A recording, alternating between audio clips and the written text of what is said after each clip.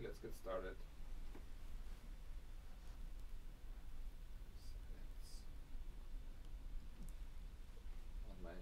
On my side.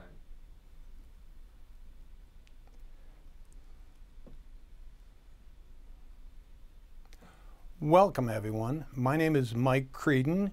I'm the technical director at Inselectro, and again I'd like to welcome you to Altium's Team Train, and this is a live YouTube production coming to you, and essentially I believe I have to say good morning, good afternoon, and good evening, because we've got people watching this across the United States and into Europe. So again, welcome. I'm all glad you're here.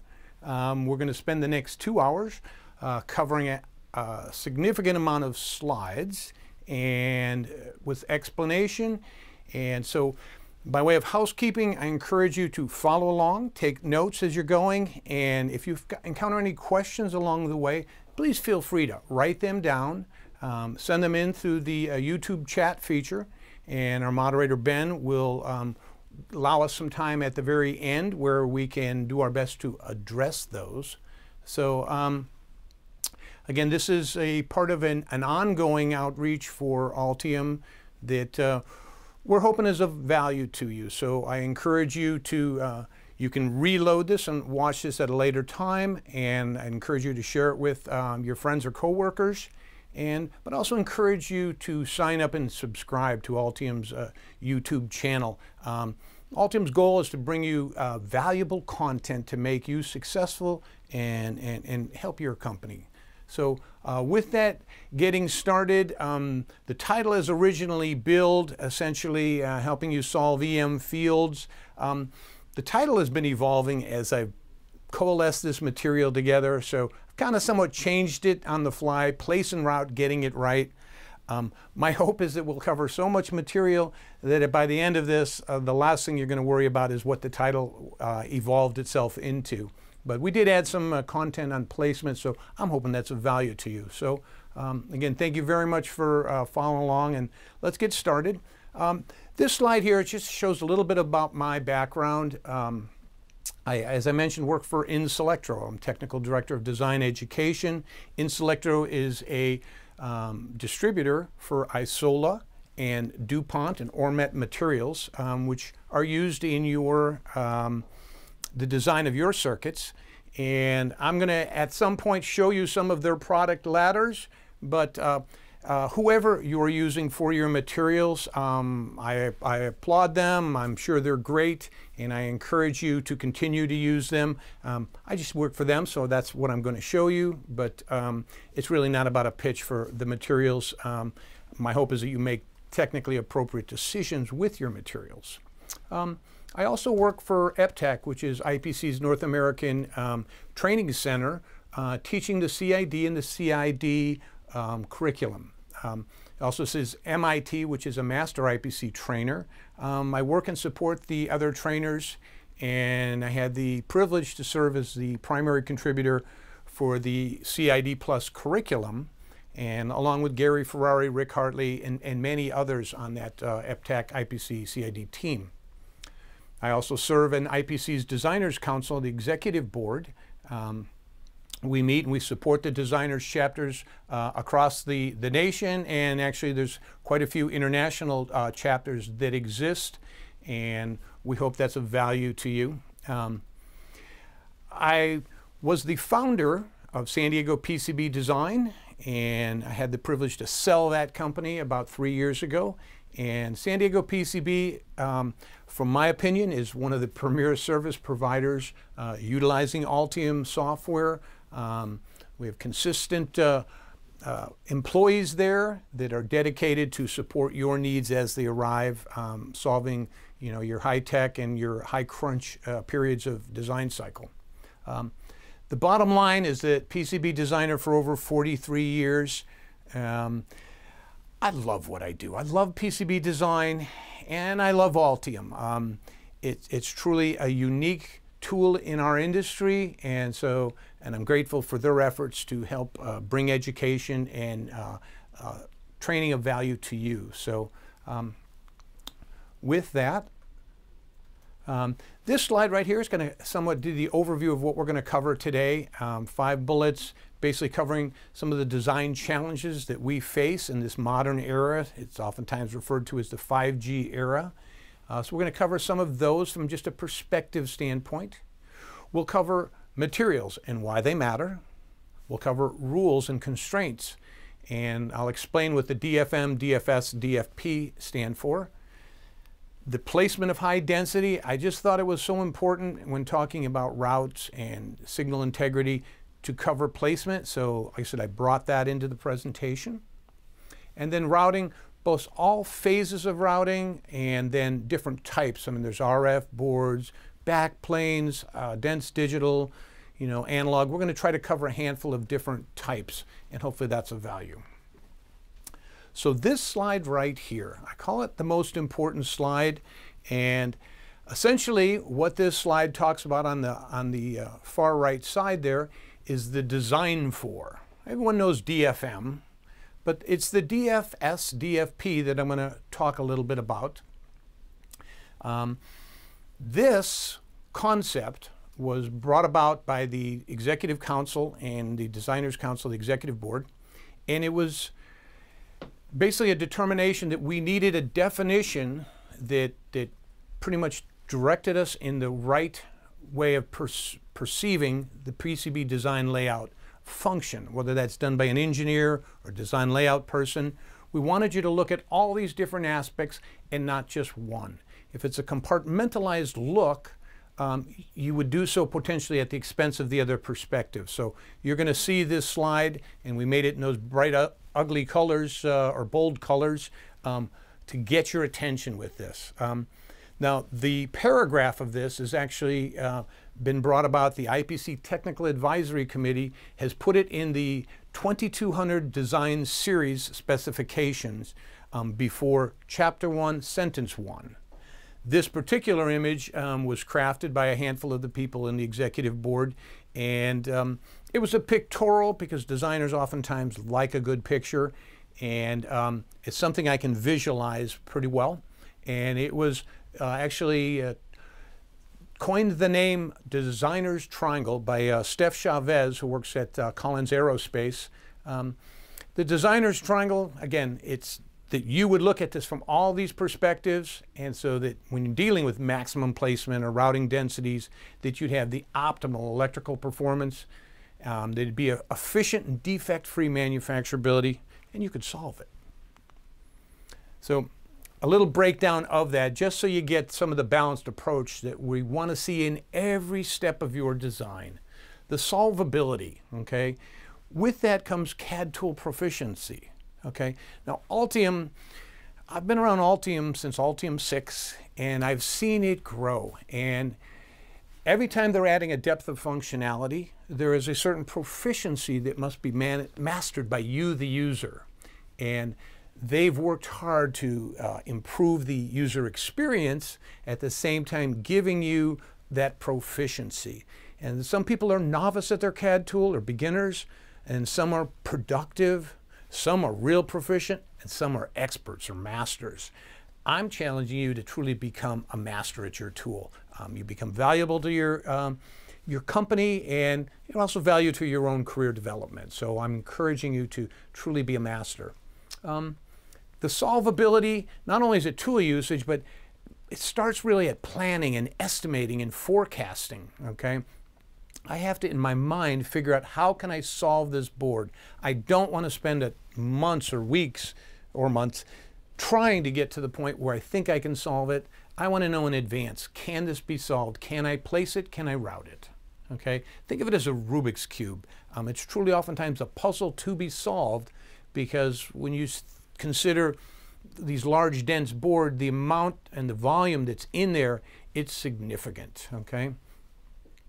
The DFP, so I'm referring to signal integrity or EMI, which really when you think about EMI, it's EMI or EMC, that's interference or compliance. So an electromagnetic interference or compliance, meaning will my board be interfered by some other radio signals, or will my board interfere? Will I be compliant to somebody else's circuitry?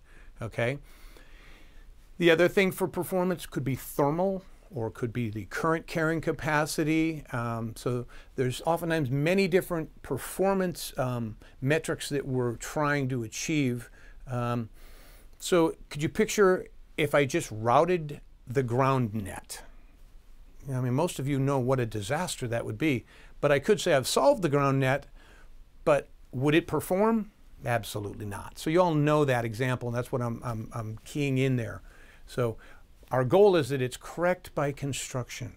I don't want to use analysis tool at the back end to see if I've done it right. My goal and my intention is to do correct by construction methodologies that I know it'll perform once I'm complete. Thirdly, in the green there, the DFM, the manufacturability. Now, who is that manufacturer? Is it the fabricator? Is it the assembler? Is it the test house? Is it the compliance? You know, is reliability under that? There's quite a few things that you could think of, but essentially what I'm encouraging you here is that with everything, early forecast and communication with your supply chain, okay, both in a prototype and a production scenario, okay? And the materials that you're using and that the manufacturing process allowances can be met. Essentially, prototype, all boards are prototyped, okay? And a prototype essentially is, a way to describe a prototype is I want the max quantity for the limited lot, for the minimum lot charge. Max quantity for a minimum lot charge. But the minimum quantity is 5 or 6 or whatever that first need might be. And typically when I'm prototyping, the goal of my prototype is to debug my circuit, not the capabilities of a manufacturer's house. So my encouragement is typically to prototype with a high quality manufacturer, okay, that you know is capable of meeting this and performing all the manufacturing so that you can debug your circuit. Now, production, what is the size of your production run? Okay, this is one of the first things you should know because it affects so many decisions throughout the course of your layout. Will it be, I mean, there's kind of different levels to it. A high production, let's say it's a cell phone or something. It could be 1 million parts per year. That's significant. Or 100,000. Those are significant production quantities. There, every penny counts, okay? And typically you want to do a pilot run to make sure you can build it in production, and that pilot run should be done in your production house, okay? Now you're trying to make sure you can build it as affordably as you can. But maybe that production run is 5,000, 10,000. That's actually typically about what's known as a mid-range production, okay? Maybe it's production built in the US or in the West, and maybe the higher ones are done in the East. That's just the norm that's in our industry. But let's say you have a type of product that's a low production run, okay? What are you caring about mostly when you're doing that? You're caring about the reliability, okay? Saving a few pennies here and there is not as important a lot of times as the reliability, because price is what you might save up front, but cost is what you're going to pay in the long run when you blow the reliability, because your integrity of your company is based on that. So I encourage people that if you're really low production, and when I say low production, a lot of times I'm thinking of, you know, some class 3 products that are either medical, mil aero, or some of the medical diagnostic. These are class 3, and you know, maybe it's a low volume type of a thing where the reliability is the highest criteria. And in those cases, make better material choices, make better fabrication choices, okay? Because that little bit of cost savings is better than the reliability hit, okay? So you're going to make a materials that'll enable those challenges, rules that enable and confirm some of the goals are being implemented, the placement that would anticipate the challenges you're going to encounter, again, from solvability, performance, and manufacturing. And then as you go on to route your board, that you're anticipating these challenges and you're routing with a correct by construction methodology. So this slide, again, working within Selectra, they represent DuPont, and they provided this slide because it just kind of shows what has been the evolution in our industry that most of us have lived through or entered into, this progression, this chronology over time. I've actually been around for majority of it. No, I've been around for all of it. Having started in '76, I actually have in my garage probably one of each one of those cell phones because I've been involved. I'm working in San Diego where this is being recorded. It's also termed Telecom Valley. So I've truly been involved with some of those very large cell phones, which were analog in nature, 900 megahertz. And then when I saw them go into basically the Gen 2 and they started becoming digital, that was really exciting. And it's when we sent some of the first digital text. I actually generated one of the first digital modems that went into an IBM ThinkPad. And then the Gen 3, the 3G, really started bringing around where you could actually do voice over, data, and you started getting internet connectivity right on your cell phone. And they went to color screens, okay? And nowadays, if you saw the 3G on your phone, you're going, oh no, you're limited what you can do. But we're excited when we see LTE or 4G on your phone because you know that you now can truly do streaming. You can do data type streaming. You're probably all using a 4G of sorts now. But what nobody likes in a 4G world is when it goes pop, pop, pop, pop, pop, pop, pop, and it's buffering around. You're probably sitting in a wrong part of the building, or perhaps you're lacking some technology by hardware or something to that effect. But 5G is going to change that. 5G, it's going to basically give you more information faster. And essentially, it's kind of like taking a Coke bottle. If you tipped it upside down, it would start coming out. But if you open the Coke bottle much larger, it would all dump out. And that might be a limited analogy for you to pursue, that it's going to be able to get a lot of data fast, okay? And how pervasive is this in the world in which we live in today? This cute little image down here shows just how many places where it's truly becoming and will become in our industry. That previous slide showed us that it's trillions of dollars of money that will be invested in the world over 5G and in the basically the Internet of Things. Everything from EV, autonomous cars, smart communities, a smart home, industrial Internet of Things, wearables, mil-aero, medical and pharmaceutical, stuff like that, transportation, AI, artificial intelligence. I'm just trying to throw a lot of things to get your head thinking that it will be pervasive, okay? And it'll allow us as consumers to access more information faster.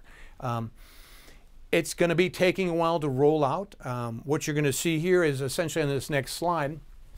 I put this slide up because it's colorful and I like it, okay? What it shows is some of the frequency allocations that exist across the planet, and it shows some of the different bandwidths that you might encounter. And to just give you a quick overview, if you had an AM radio, that's probably 1,000 or below.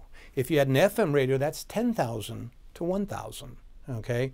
And you've heard of UHF, VHF, and then basically the microwave, which is kind of actually a broad term, but more specifically, the millimeter wave is where the 5G will come in, and we'll just briefly talk on that. And we'll see, essentially, this next slide shows us some of the different frequency groupings, if you would. But what you learn about looking at a frequency chart is we're all familiar with an oscillating sine wave, essentially, whereby a signal repeats itself. The line there, it says that a wavelength is the spatial period of a periodic wave, the distance over which a wave's shape repeats itself, okay? On a digital board, that's happening on our circuit, but in an RF circuit, it's happening over the air, okay? And there's radio waves. Most of us are probably somehow connected to radio waves all the time through Wi-Fi, Bluetooth, and cellular. In particular, the microwaves, like I said, is a general thing, a general parameter for it. But 5G will occur in the millimeter wave, so you can see it right in the middle of that EHF, extremely high frequency. So it's about in that 30 gigahertz to 300 gigahertz. but it has a wavelength range of 1 centimeter to 1 millimeter, and then it repeats. Okay, so there's been some problems with that, and we're going to talk about that. But and as far as the 30 to 300 gigahertz, I believe that there'll be some phased implementation of those frequencies and utilization of that frequency allocation space. But I'll let somebody else talk about that. I just kind of want to give you an exposure to it. These slides I garnered from Wikipedia, courtesy of them. It gives you somewhat of an idea how perhaps a millimeter waveband would operate or form, okay? And basically for the longest time they were considered unsuitable for mobile communications, mainly due to some of the high loss and propagation issues that they occurred. And some of these concerns are being solved with the development of phased array or beam steering or beam forming antennas. And I encourage you to look up some of these images because they're animated, and as a GIF you start to see actually how they perform, and it's kind of intriguing. But you see on the one on the far right there, essentially it would be a multi-point, the far two on the left, or the right, would be multiple antenna points that are broadcasting, and it's a moving type pattern whereby when it encounters something and relays back, I've encountered something, it works to get around it. Think of that. It's kind of a loose interpretation for you on that, okay? And typically they're broadcast from some sort of an antenna. Now, typically one of the challenges with cellular and radio frequency waves is that there's a limited range. Okay, we already talked about that. So oftentimes there's repeaters that are brought out there. If your cell phone's heating up, you're probably outside of the range of the cell site, and therefore it's working hard, taxing your battery to receive that cell site. Okay, or maybe you have too many apps running in the background, but to draw your attention to this, what I'm trying to get at is that the high-speed digital signals, they're on your board, okay? And essentially, both high-speed digital and RF have frequencies of operation, and they have data bandwidth, how much can they send, okay? And although the high-speed digitals are on your board and the RF emanates from your board, okay, the RF actually travels over the air. Okay, so there's a different set of parameters for that, and you're really not managing that frequency on your board. You're managing, from an RF perspective, the loss as they modulate to transmit or receive an RF signal. So fighting factors of loss is what's of value to your RF circuit, okay? Whereas digital, you're truly managing the cycle time on there and the rise time whereby you're delivering the energy for that cycle. So high-speed signals and large bandwidth data. To break this down a little bit, you hear gigahertz and you hear gigabits. Okay, so we're going to talk just a little bit about that. The gigahertz on the bottom there, it's an operational switching frequency whereby it's repeating its cycle. The gigabits, okay, think of it as ones and zeros, 8 bits to a byte. It's an octal language. It's a binary language of 1 or 0, and you could have how many bytes or bits per lane. This is an amount of data as opposed to a switching frequency. Now you could have one or multiple lanes of this data, and it could be bidirectional, thus transmit and receive, in which case the gigabits would be doubled because you have a transmit and a receive. So thinking of understanding the difference between gigabits and gigahertz, I think is helpful for you. So when we start talking about some of the different high-speed digital, let's just say categories or families, PCI Express. Most of us have been dealing with 1 and 2 already, and some of you perhaps into that 3 already. But no, as you can see, that they're all coming, and it's planned. And you see the raw bit rate, and then some of the link, and how much with the bit rate per lane. And again, you could have multiple lanes for an accumulated transmission.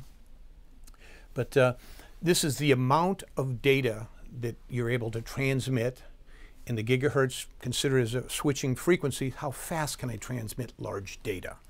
Okay, so gigabit Ethernet, there's a handful of different protocols that do exist in the high-speed world. So I'm just trying to give a brief overview on that. So what does that mean for us? You know, as speed and performance increase, so does heat. And when I looked at this slide, it's like, which one comes first? I'm not going to worry about that. I'll let somebody else maybe talk about that. But know that the heat's showing up. Okay, so that means I had to probably lower my voltage. Okay, so as the voltage dropped, guess what happened? They wanted to add more functionality, more gates. Therefore, the size and the pin pitch got reduced because they were lowering the voltage and they had to shrink it. But they also wanted to increase the functionality, so they added more pins.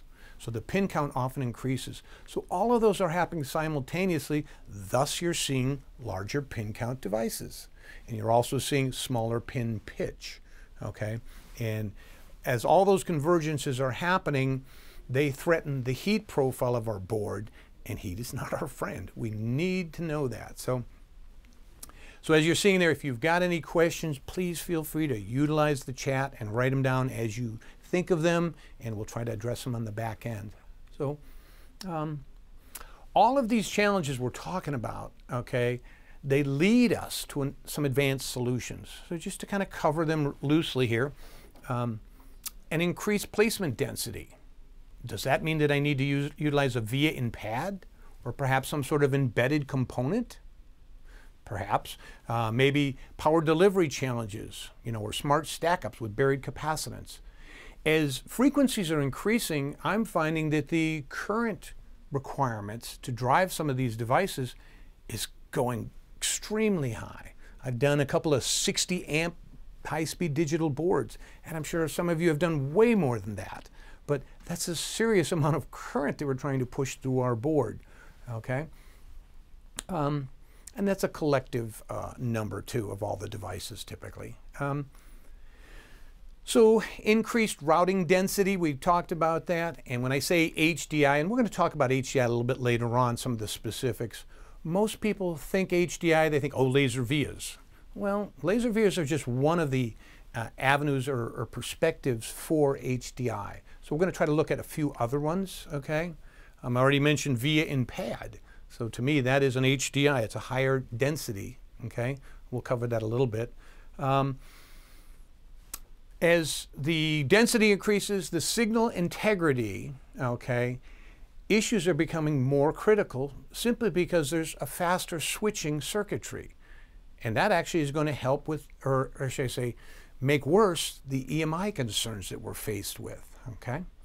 At the same time, now as I shrink my devices, I'm challenging all the more the manufacturing concerns.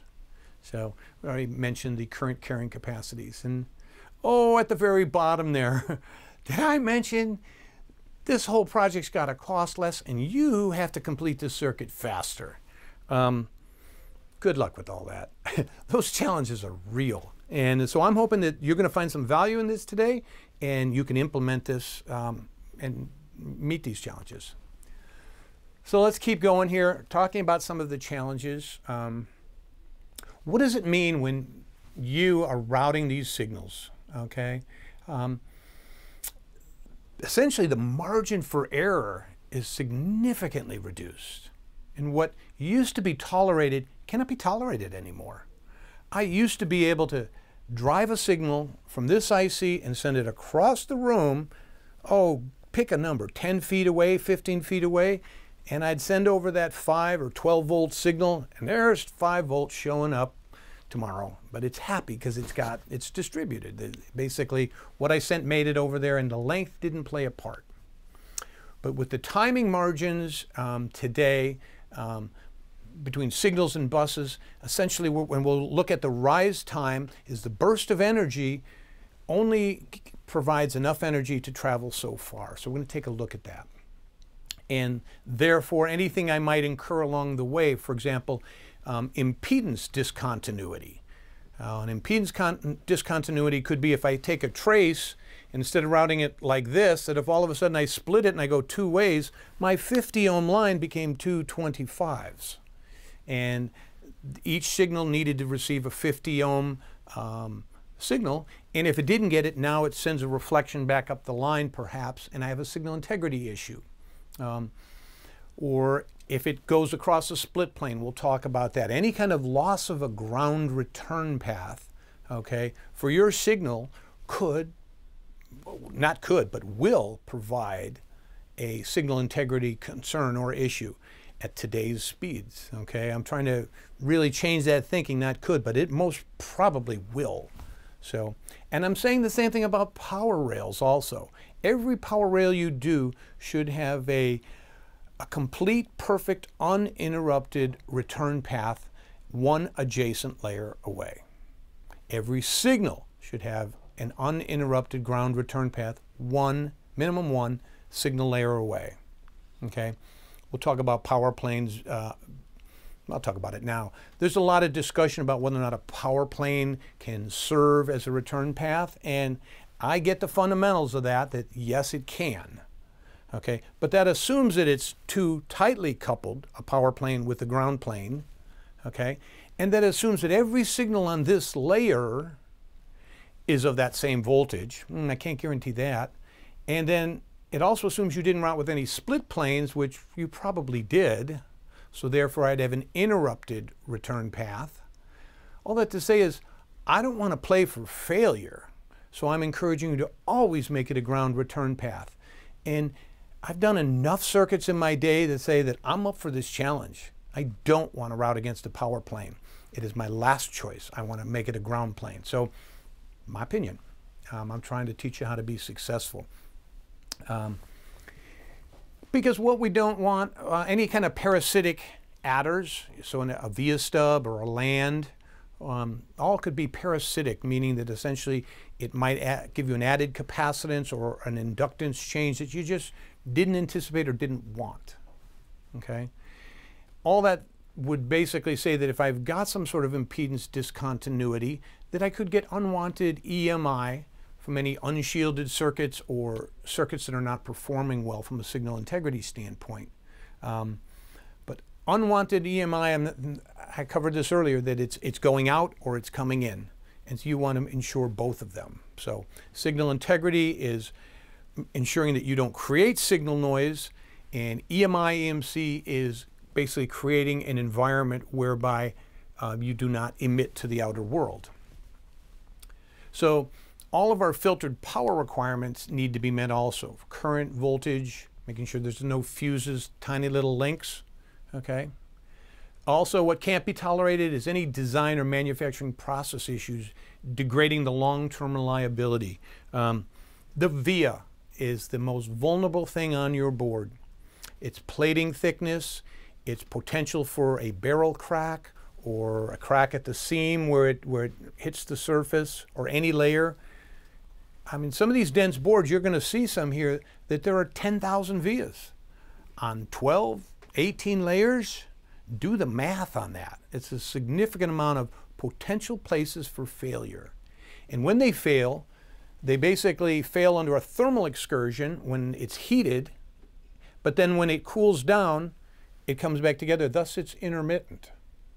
And it'll show up again next time you heat your board up, meaning when you use it. So you test it cold and it's good, but then you go to use it and it fails. And you can't identify where this is. So building things with reliability, and especially in the via area, is one of those long-term reliabilities that I'm encouraging you to consider well into placement and routing and signal constraints. So signal integrity with faster switching circuitry. If you've ever sat through one of Rick Hartley's presentation, he did a live YouTube yesterday, which I encourage you to get out and visit it. Again, subscribing to that, you get alerted whenever these occur. Or if you've attended any of these, I'm not going to try to reteach all that. What I'm trying to do is teach you how to apply that knowledge and make it correct by construction so that you don't violate the concerns that we're up against. Essentially, that people, when I ask them how fast is your circuit, and they say, oh, it's so many megahertz or something to that effect. What they're talking about essentially is, in this image right here, would be the cycle time by which it starts and then completes, and that's a cycle time, where it runs through a full cycle of a rise and a fall, okay? But that is basically it's a variable in the equation of how fast your circuit is, but what is of criticality to you is the rise time. And the rise time is shown essentially right in here, and this part right here was how quickly will the signal going from, we say ground or even 0 voltage, which can be misleading, because the second it hits a current field, the voltage is no longer 0, but starting at a reference point, let's say of 0, switching to what its switching speed is, okay, you want a square wave as best you can get it, okay? This is ones and zeros, this is digital switching. But all the energy that that signal is going to get is only in that rise time. So you can see a lot of times is if you pictured an accordion to this thing right here, this image I'm showing you, this one right here, no, the other one, to that image, as the frequency compacts, essentially they're lowering the voltage, and that's increasing that angle for the rise time.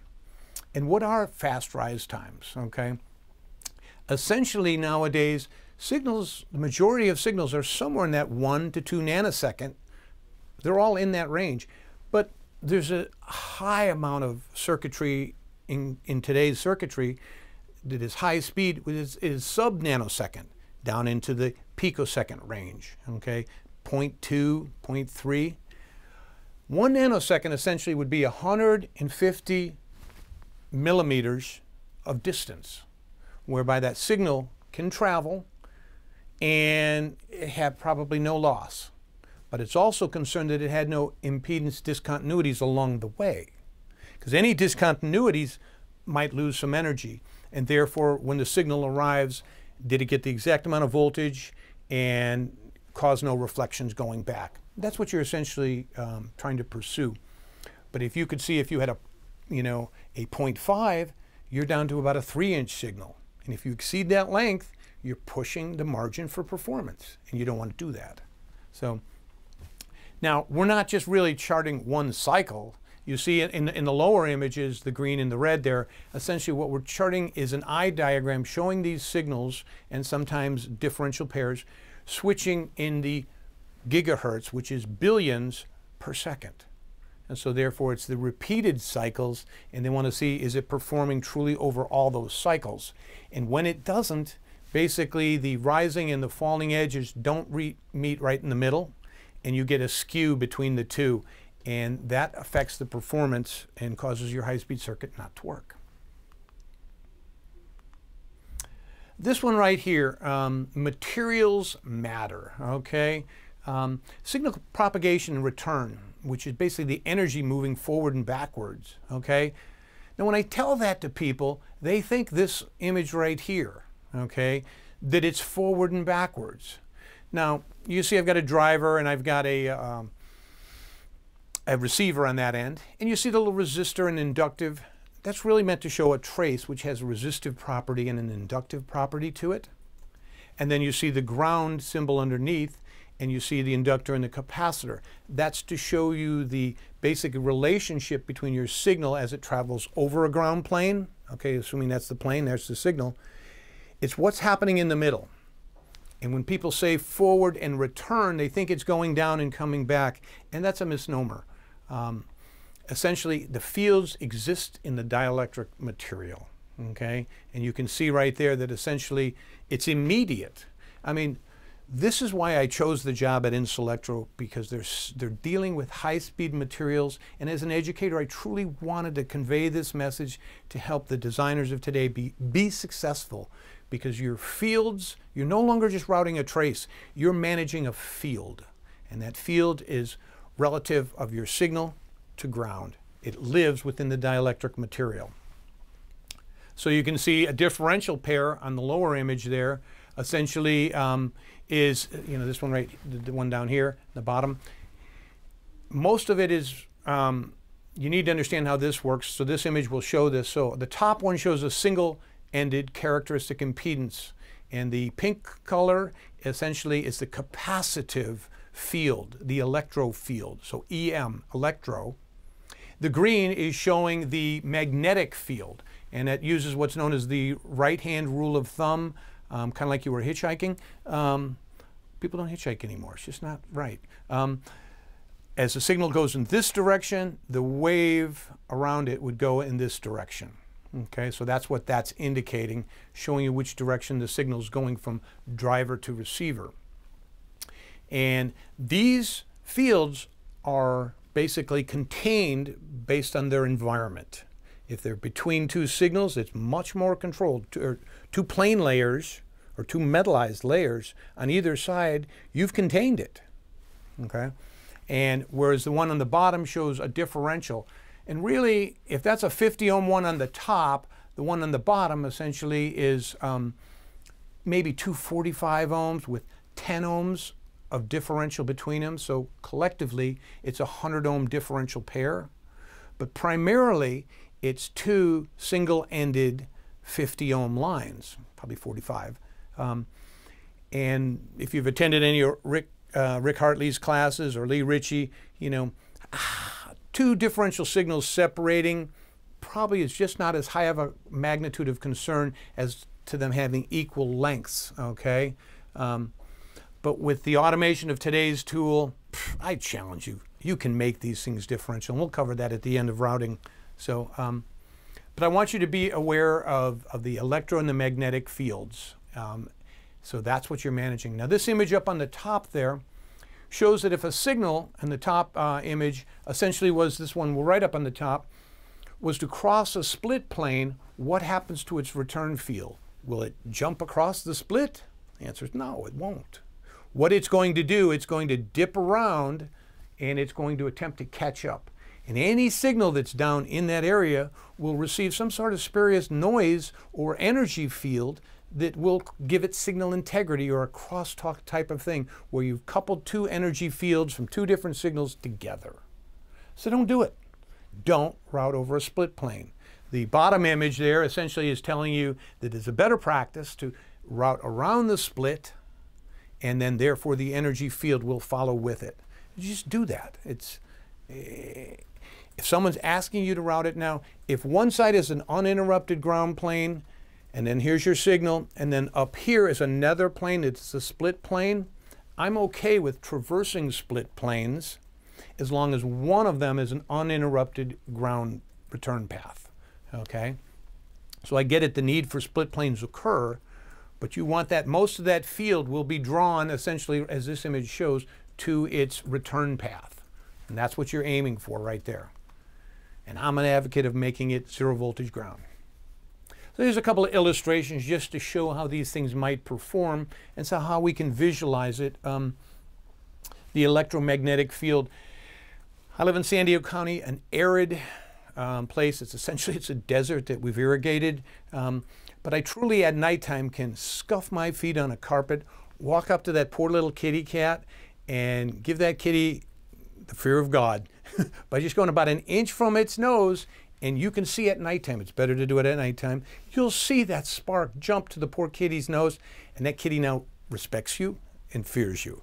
So bear with the silly image. Same thing might be said if you bought a house underneath a high wire. Now typically they attempt to give all the return path required in the high wire, but you get my point. You just, it's more of perhaps a perception thing than a reality, but maybe those people have a hard time making cell calls from their house. I don't know. Their old style TVs probably had antenna problems. I'll let your mind wander with that. But the important point I want you to remember is that your energy field exists between the trace and the return path within the dielectric material. Okay? And air has that dielectric constant of 1, where most of our FR materials are 4. Okay, so it's a 25% as good as air. So air basically can conduct electricity better. Okay, now the high-speed materials are getting down into the low 3s. Okay, and we'll cover some of those a little bit later on. So as we go into materials, let's just jump right into here. Working for Inselectro, I'm going to show you Isola's product ladder here. Now, you maybe use Isola, maybe you don't. I'm sure you have a materials provider, and I applaud your use of them. I'm encouraging you to use them. If you're successful, love it. But know what their product line has, okay? I'm showing you what I have simply because I work for them. So bear with this slide being out here. But the goal is I want you to see that there are electrical properties and there are physical properties. And in theory, not in theory, in actuality, there are solvability. So I want you to see that triangle in the lower thing, that when I make a material selection, solvability means maybe I have HDI where I need thin material. Okay? Maybe I'm considering micro traces. Okay? Maybe microvias. Those are all factors of thin material where the material's playing a part just in the solvability. The performance. We've covered signal integrity, EMI, or power delivery. Okay? All those things could affect the thermal power or signal integrity performance. The material can do that. Typically, you're seeing the dielectric constant ranging from 3 to 4. Okay? You're seeing perhaps the loss, the DF. Okay? Or basically, what type of loss does your signal incur? Your RF engineers typically will care a lot about the loss. And whether or not the copper plays a big factor in that too. Copper typically has a smooth side and it has a rough side, which it uses for adhesion to hold on to the organic material below it. But that's a rough side, and that basically it has an effect towards the skin effect when the signal current is traveling on the surface of the metal. It's not going through your planes or your signal, it's riding on the surface, and therefore the rougher side has basically more loss to it. So copper comes in very different loss profiles. So explore that. See if that's applicable to your circumstance or your circuit. The last thing, the DFM for material, anything from the coefficient of thermal expansion to plating. Oftentimes you'll see a couple things like the TG, okay, or the TD. The TG essentially it's called glass transition, but actually most of your epoxy-based materials are glass and resin. And the glass expands in the X and Y, but the resin, okay, expands in the Z-axis, okay? And that is actually more detrimental because your boards are very thin, but they can be very big. So it's a parts per million equation that says Z-axis is more concerned for you. And the factor that you're looking at a lot of times with that is the T sub G. Again, it's the resin transitioning from that rubbery state to a hardened state, okay? And typically high layer count boards, maybe you might consider a high T sub G. With RoHS, a lot of people were concerned about, you know, T sub G. Got nothing to do with the T sub G, really. It's the T sub D, which is the decomposition, where if I do a high layer count, I truly might subject my circuit to multiple lamination cycles, which might truly stress the material to the point where it might decompose. So if you truly have that scenario, pay attention to the T sub D. So plating, copper surfaces, how process friendly is it, how reliable is it? These are all concerns, again, talking with your manufacturing supply chain early. These slides here are talking about flex and some of the buried capacitance material. So again, it's a product ladder showing you some of the different types that are out there as you consider it. Essentially, this is the Pyrolex family here for the most part, and you want to brag about something like the Pyrolex AP. It's one of the most reliable materials that exists. I say that because I know it's on the Mars rover, okay? And that thing has so far exceeded its life expectancies, and I'm sure that DuPont is quite proud of the fact that AP has contributed to that success. So shout out to our friends on Mars. The AG is a lower cost. The HT is a higher temp. The TK is a high speed. Essentially, you know, there's a little bit of a Teflon inserted into there. But most of these materials are a polyimide base, therefore their temperature, their ability to withhold a higher temperature is way more increased than your regular laminates. So the other one down at the bottom there is the Intera, which is a buried capacitance material. Very low decay, very thin, with a high copper, great for providing a power delivery, part of the power delivery. I'll show you a slide or two of that later. I had to slip in a few slides on flex design, okay? So just a couple just to cover it. They're sometimes single-sided on your top right there, where you're just running a circuit out on one layer. And it's oftentimes a replacement for connectors or something to that effect. If you wanted to add a component, you'd have to add a stiffener underneath it for the rigidity, so your solder joint wouldn't be threatened. You could have a double-sided or even a multi-layer type 3 down there, where truly multiple layers are going up. Or fourth, you see what's known as a rigid flex, or rigid flex rigid, whereby you've got two rigid boards and they're interconnected by, in this case, you're seeing 3 double-sided layers. And they're actually separated a little bit to give them more flexibility, okay? A loose leaf type of thing that truly increases the ability to bend it. And that's what a flex major value is, the ability for it to bend and adapt to different physical circumstances. And it can just, again, reduce connectors, which can improve reliability, lower costs, etc. One of the things when you consider a flex, and flex is a smaller percentage of the overall design layout market space, but there's two types of constructions. Essentially, there's always a Kapton layer, and then, of course, you have your metal. But the two types, essentially, one uses an adhesive, as shown in this slide right here, an adhesive layer to bond the metal to it, okay? And the adhesive has some electrical properties and structural properties that should be known and observed. And then some of the other Pyrolex things are adhesive-less, okay, whereby you do not require the adhesive layer in there. And it gives you the ability sometimes to do some of the high temp or maybe some of the high speed laminates. So take a look at that, but most of all, talk with your fabricator early. Don't make the materials decision about flex be the last thing you do. Make it be the first thing you do when designing a flex circuit. Make sure they've got it in stock and that they're proficient in using on it. And if you're determined to do it, gives them a little time to practice while you're still doing the design. Make sure they work out all their process on their line. So communicate early to your fabricators when considering this, and definitely consider it early in the cycle. I threw this on just because I want you to ensure that your high-speed signals or even an RF signal performed well over a flex.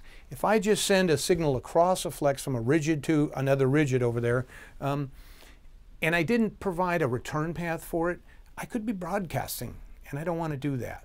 And I could be losing its performance, okay? Don't want to do that.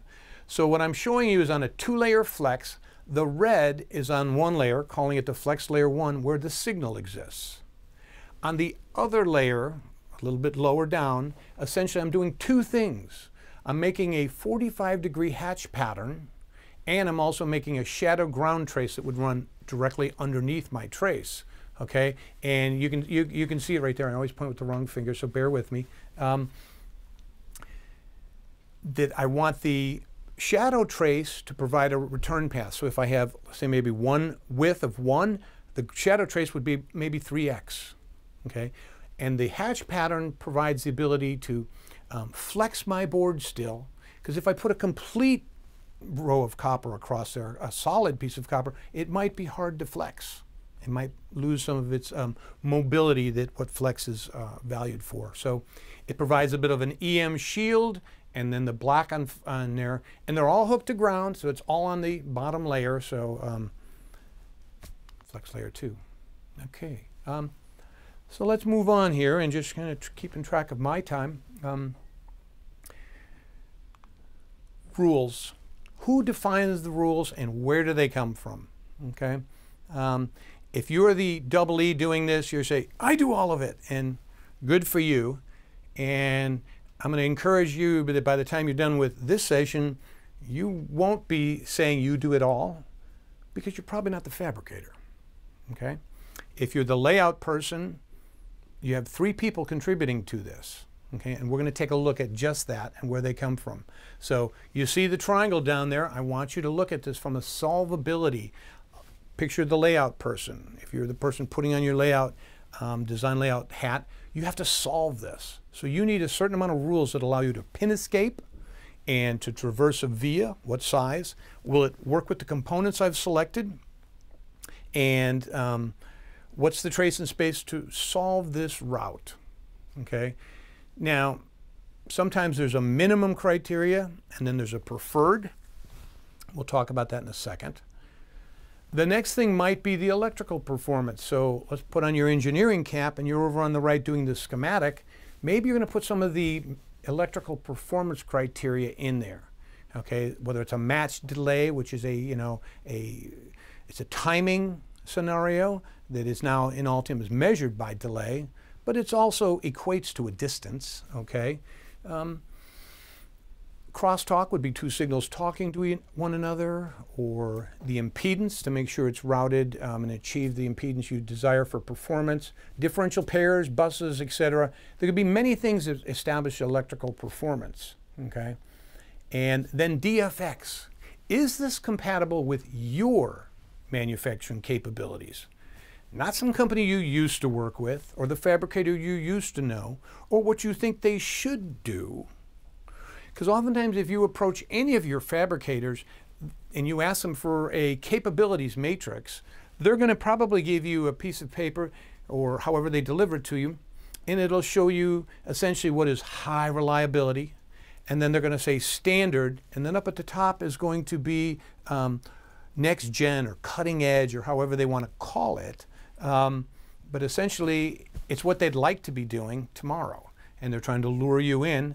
And they'd love to do a science experiment on your board. It concerns me. So I want to make sure that their manufacturing traces and spaces are compatible with what I need to pin escape, do my solvability. They don't know the solvability challenges you face. They don't know. They don't know the performance. They know their perspective. So you must look at all three of these simultaneously, okay, as we do it.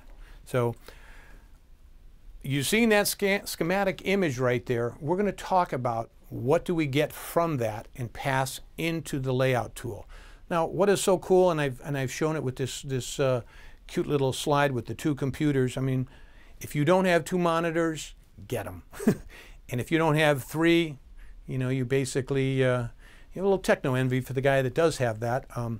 But basically, the user interface is the same on both the schematic and the layout session, and that's part of the elegance and proficiency of using Altium, is that same user interface, that I'm saying the same thing in one truly collaborative tool. So when we consider making our rules, you want to simplify the rules definition. Avoid over-constraining this. I actually like to strip it out completely and then pour through my schematic, and I'm going to go back here a slide. Whoops. I'm going to go back right there, that one.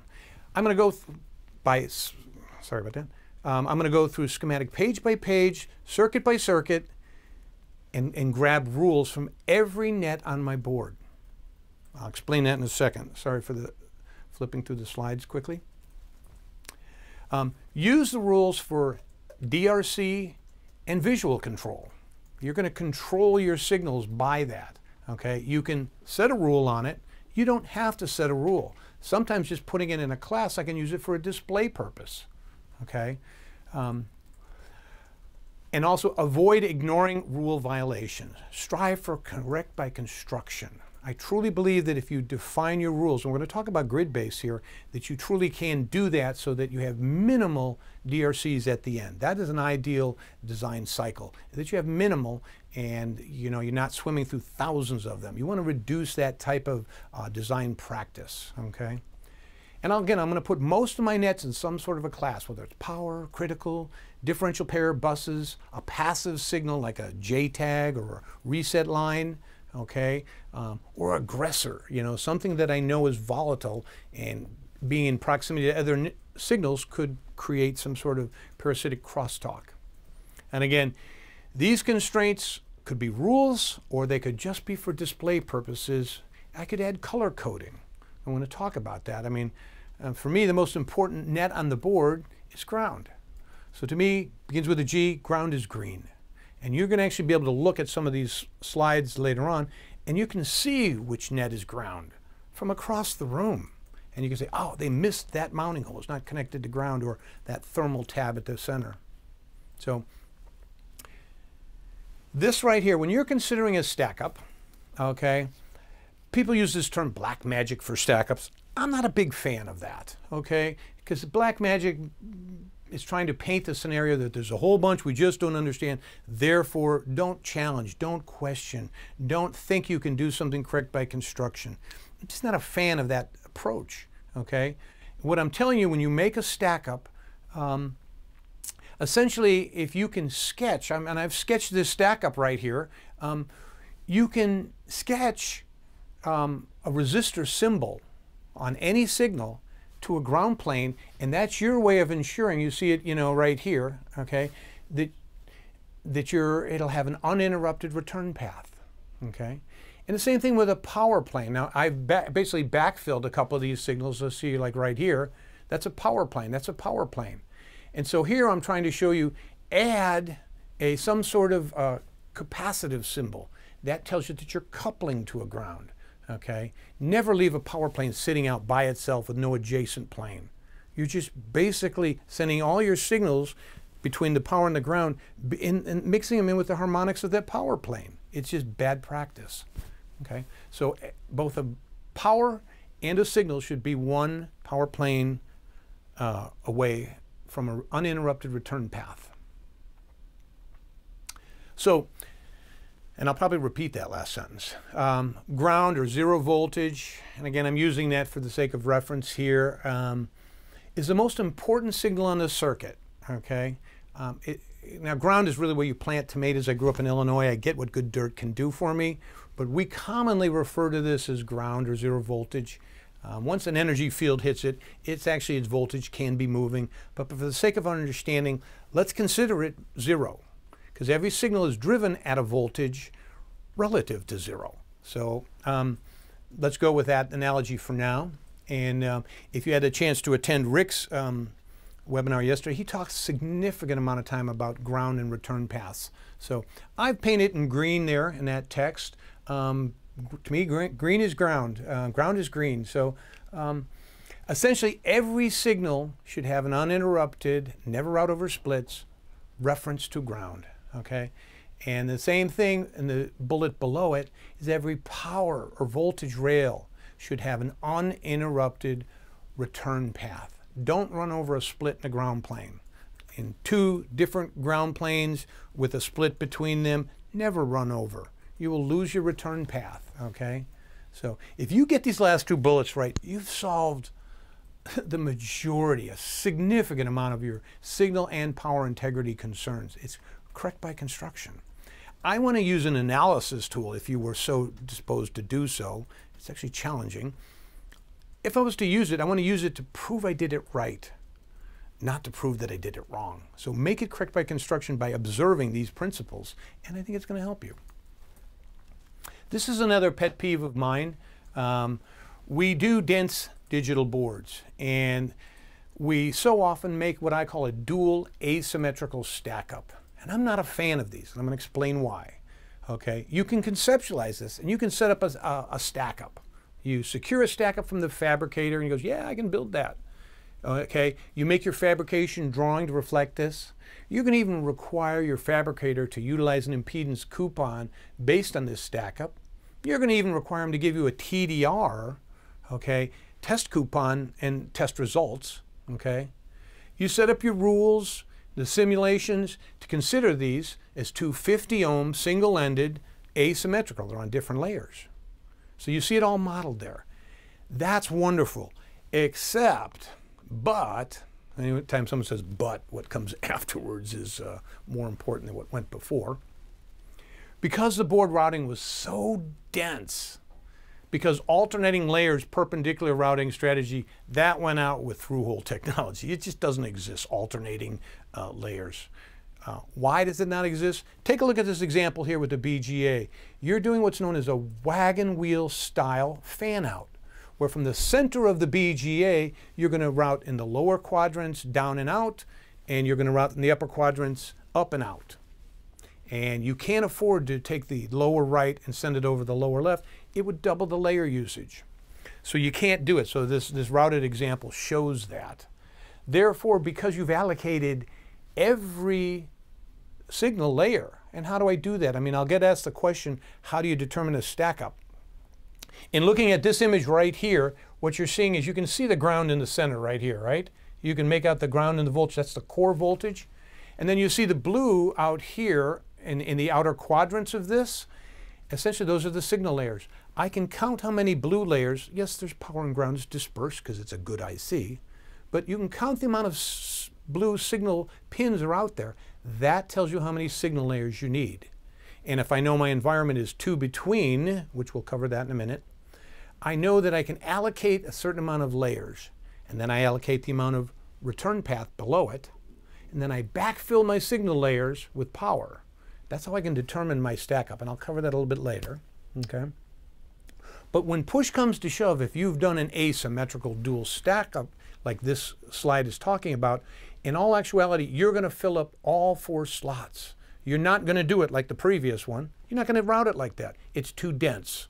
You're going to route all 4, and therefore you can see how the trace routed next to the victim, okay, down here.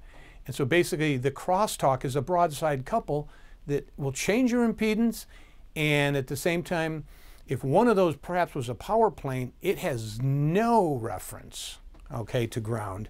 So they will create signal integrity problems and by crosstalk, and they will also create them by violating impedance, okay? Now at the same time, what did your fabricator do? He delivered you that TDR coupon and report, okay, and he shows no problems. The problem is you didn't follow your TDR and impedance coupon request. So don't do this. You say, but you say, Mike, I got so dense of boards, and I'm like, I get that. This is a real challenge, and if you're in a low layer count, high density, this is a real problem you're up against. Good luck, but just know you're fighting these problems is what I'm trying to tell you. So thank you for listening to that. Placement, let's cover placement. Now I'm showing you a couple of very dense boards here, just to show you that typically at the center is where that density will occur. And I'm just trying to show you some big numbers here of an 18 to 22 layers, maybe it's DDR3, 4, 5. And some of the BGAs are maybe 1,500 to 2,000 pin pitch. And maybe there's 3,000 to 5,000 components or 50,000 vias. Those are significant numbers, okay? How would you like to get to the end of this and find out it won't perform or you can't build it? You don't want to get there. So keep an observance to those 3 perspectives of the designer's triangle to make sure it's correct by construction. So let's look at some of these. When you're doing placement, you want to understand the end customer's requirements. Okay, and this board, what is the production quantity? We talked about that earlier. If it's truly a high profile, every penny counts. Or excuse me, a high production count, every penny will count. Okay, but if it's a lower production, then maybe their concern is reliability. Okay, so I want to learn that. If it's high production, every penny counts, maybe the assembly profile might change. Okay, what are the end environmental concerns? I mean, I've done some boards that have to operate in Alaska and in Saudi Arabia. It's 2 extremes, thermal conditions in operation, or under the hood in automotive, or downhill drilling, or up in space. Okay, these are all thermal environments and signal emission requirements, so that you should know what your end product, end customer's requirements are. So you're going to plan for the following profiles from fabrication, assembly, test, debug. Talk to the debug person. Go find that person in the lab and say, how does this placement look? Can you gain access to what you need to? And then you're going to meet mechanical fixed locations. You get that maybe a 3D step file or however you bring it in, but there's X, Y, and Z. Connector locations, mounting requirements, maybe there's layer keepouts, maybe there's component keepouts or route keepouts. You need to understand the function of each device that you place on your board. If it's high speed, maybe get it close to the I/O as you bring it on the board. If it needs to traverse the whole board and get out to another I/O on the top side, you need to know what that overall flow might look like. Okay? And as I'm placing a board, I need to consider my routing during placement. I want to think through every route okay, specifically every via pin escape to an SMD pad. So especially that. So the outers I want to totally hand groom, and I'm going to show you some nice examples of that. Now, most designs, mechanical constraints, they're going to determine your placement somewhat, because you get some fixed components, connectors, maybe height constraints. Electrical parameters will influence. There's a lot of things that's going to, right off the beginning, tell you that.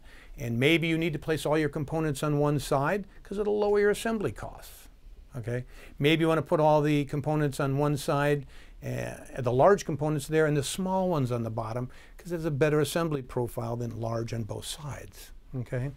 And again, you want to call your fabricator, and we're going to show you how to do that early on in the design cycle and let them weigh in on this bullet right here, this whether or not large and small on which side of the board. But maybe you're going to consider at the very beginning reducing the case size for most discrete devices. Okay?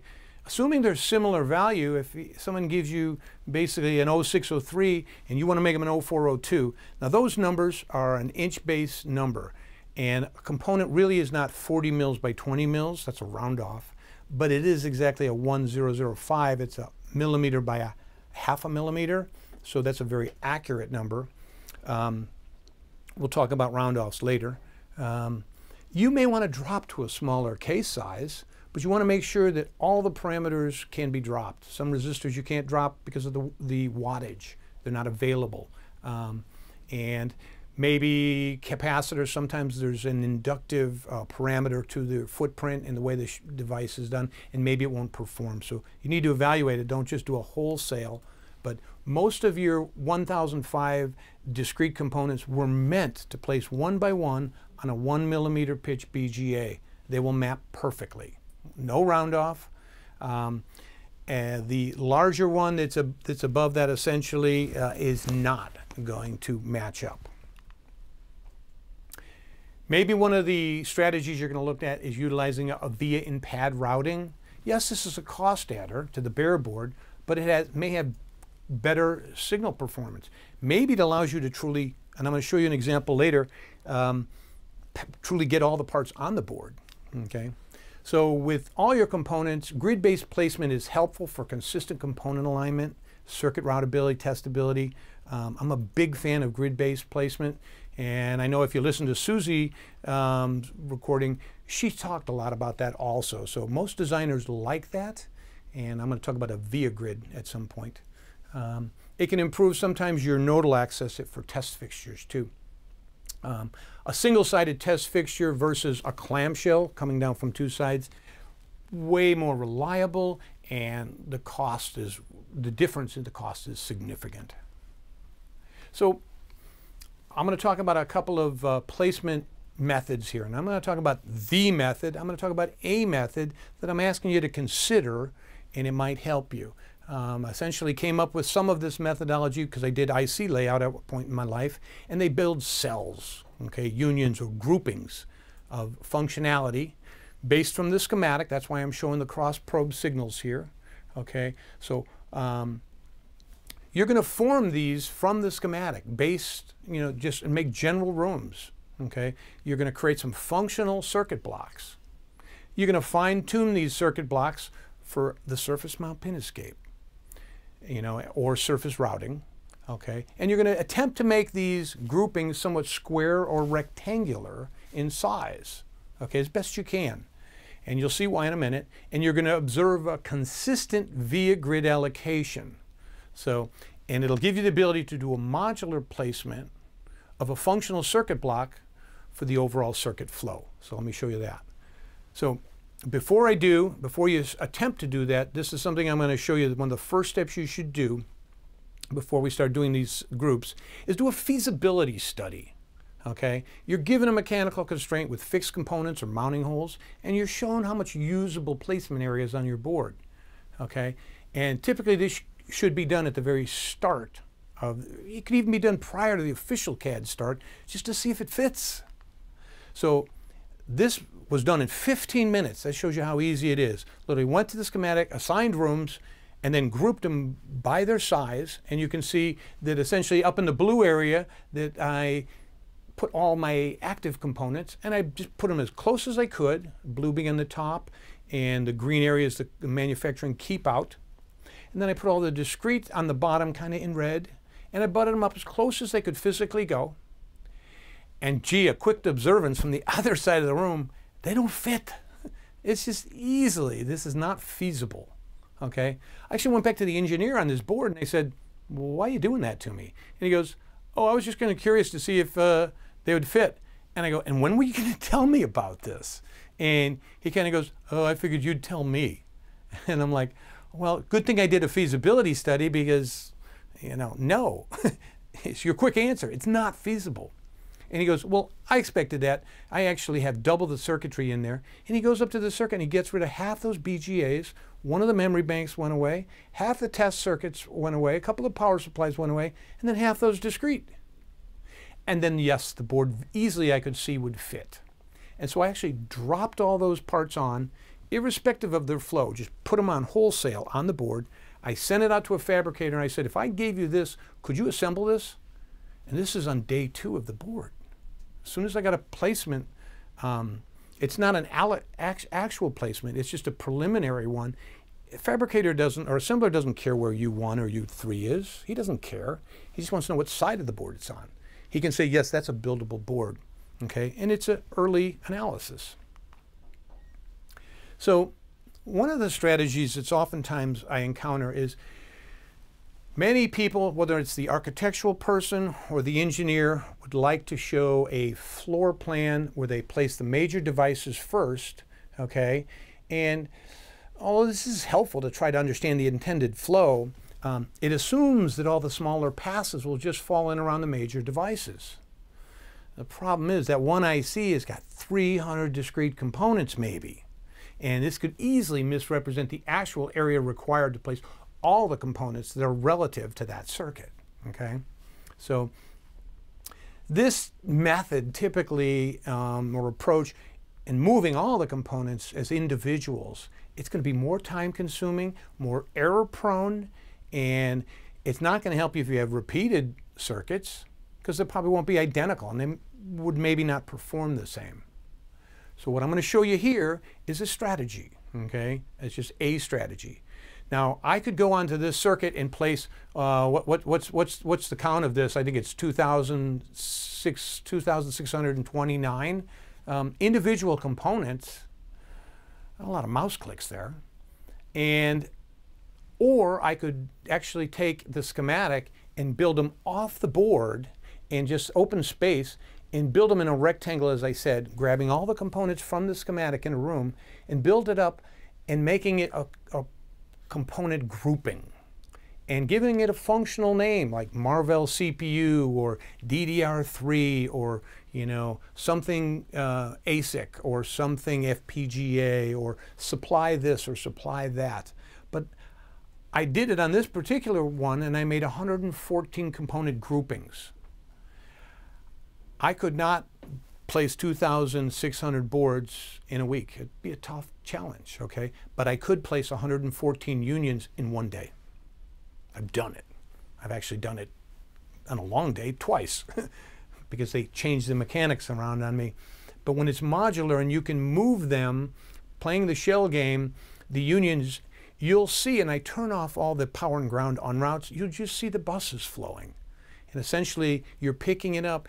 And when you pick it up, if you've given it some sort of intelligence to it, you know, you'll know that it's the Marvell CPU, not U15, because no one knows what U15 maybe is. So when I build that up, I build it up displaying a via grid, because these are almost all surface mount components, and I want to see how they can pin escape.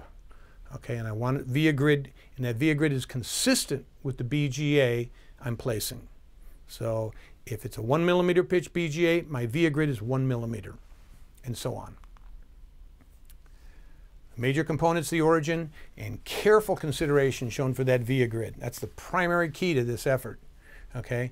And then if you have identical groups, you have identical origins and grid placements, and then you can do identical routing and testability. I mean, essentially, isn't this what multi-channel is meant for you to do? Okay, I want them to perform and be characterized exactly the same, okay? Once I've got these groups, I can now do the floor planning that the engineer sees, except now it's more representative of the actual area required because it shows every related component. The unrouted connectivity, the rat's nest, is just, it's minimized because it reflects just the greater description of the bus and the circuit flow. It doesn't show all that short-term connectivity, which is misleading, okay? So typically, it's going to help for the logical understanding and provide a floor plan which makes your placement modular. Here's an example of that, some of these placement groups where you can see I could literally should be able to take one of these and then place it on the next one, and they should almost white out. They would be identical unless there's a difference between the two circuits. Same thing on the bottom. These two memory devices are identical to the other two that are over there, okay? So again, this is what multi-channel is built for. It may take me an hour to craft up one, but multi-channel will solve the other ones just like that. And again, now it's modular. So now let's take our placement and take it into routing. So we're doing pretty good on time. We're going to try to look at, and I'm going to give you two overview slides here before we start breaking down and showing you some aids and helps that we can do. From a routing perspective, rules, okay? Make them simple rules, make them effective on every net or bus you can. Whether or not you actually set a parameter, put all your buses into a class, okay? This way I can highlight the class, whether I assign a parameter or not. I mean, I could assign length parameters, I could assign layer parameters, how many vias do I want on this bus? Those are things that might help the performance go well. Which layers they're assigned to might help the solvability, okay? I put, again, passives, aggressors, differential pairs. I put them into a general class because I want to highlight all differential pairs, and I'll show you where that is helpful later on. I want to make sure that no signal is writing next to a differential pair. I would call that differential, and that's not good. The stack up. We already talked about materials matter, and they play an important part in the overall routing because, again, I'm managing a field. I'm not just making an interconnect between 2 points. I'm managing a field. So you've got to be thinking about that in routing. The placement, we've already talked about how these functional groupings, you can truly do that. And I'm going to show you that when we do the via fan out, we can still do placement after that. So let's keep that one and come back to that concept. The via fan out, and so these are some of the routing phases, via fan out, which is basically making sure that the surface layers are complete, okay, so that everything else can be underground, layer 2, or coming up from the bottom, same thing. From power delivery, again, power delivery, you should always think of this as low inductance, high capacitance. That's what makes it effective. I want to make sure that when I'm doing routing, it's EMI compliant and I'm generating any signal integrity issues. So I want to make sure that it's correct by construction at the beginning. So now I'm free to truly route this, which is a big challenge, but I know that I'm correct by construction because my environment is good. Okay, and then we're going to cover into some of the general routing. Okay, but again, looking at routing from this holistic of approach of solvability, performance, and manufacturing, we're going to continue to keep that in mind. So you can see what a dense board really is looking like here. This is incredibly dense. There's no extra space. I'm going to show you an image that I call no micron left behind, where basically every micron is utilized to solve this pin escape and its optimal usage. And then this image down here, I don't know if we can zoom in on that, but I really kind of like that. And nobody does interlayer fly-in like Altium does. I made these all gold just because it looked cool, okay? But you can color code them and display it however you want to, but it truly can show you what's going on underground and give you that 3D perspective. To me, it's one of the greatest usages when routing is your interlayer connectivity and what's the spatial relationships. So I like that, so thanks for showing that. This is a little bit of a review stack up. I told you there'd be 2 slides of this overview because there's phases to routing and then there are different types. So again, stack up, constraints, planning and feasibility during placement, and then solving the surface mount, the outer layers. Okay, I want a pin escape to a via. I want a short pin-to-pin connection, no via. I want to do any power source definition, which is kind of like right here, doing just the source of the power distribution. Okay, I want to bring testability into this equation. I need to solve testability during my placement. Okay, don't try to solve testability during routing. You'll complete it during routing, but you're going to solve it in placement. Okay. Next thing is, once I've routed the outer layers, I still have some placement mobility because I can move a component grouping with its outer layer routing and still move it as a module. You can't do that once you've connected underground.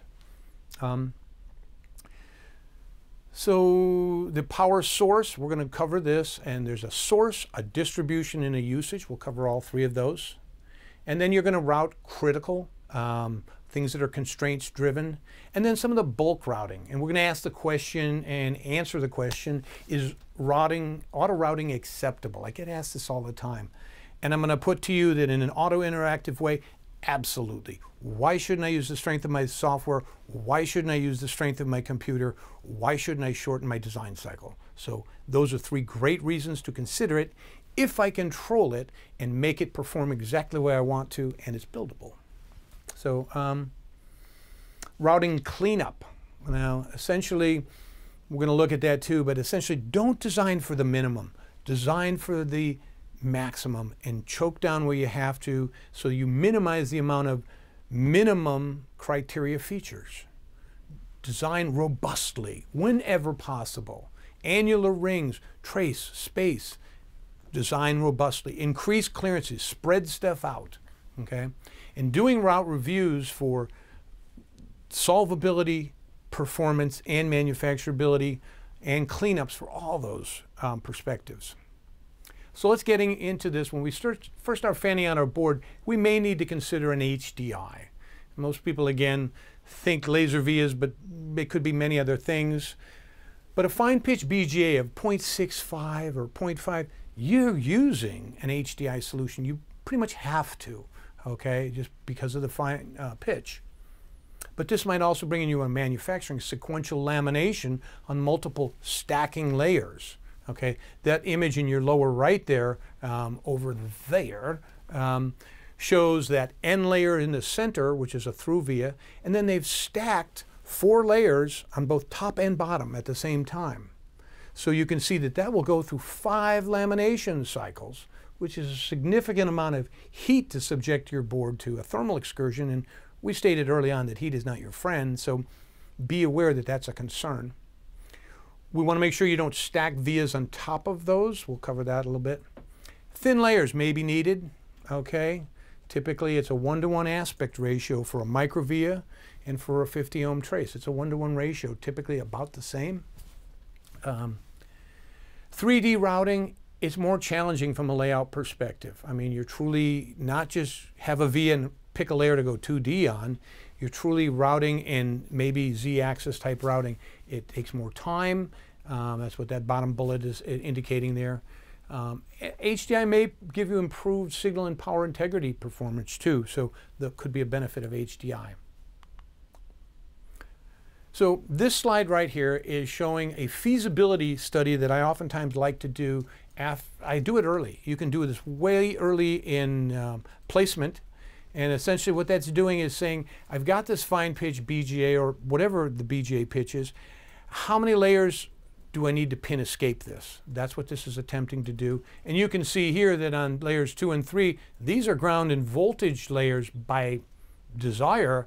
And so if I'm pin escaping on it, maybe I'm threatening the integrity of my power and ground. So you need to be careful, because you may solve one HDI pin escape problem, but you may be causing a signal performance issue on the other. So you need to be careful and minimize when you're utilizing your power and ground layers to do pin escapes. But this is showing you a 3 stacked vias. And again, I never encourage you to stack vias on the through via, okay, because of the coefficient of thermal expansion.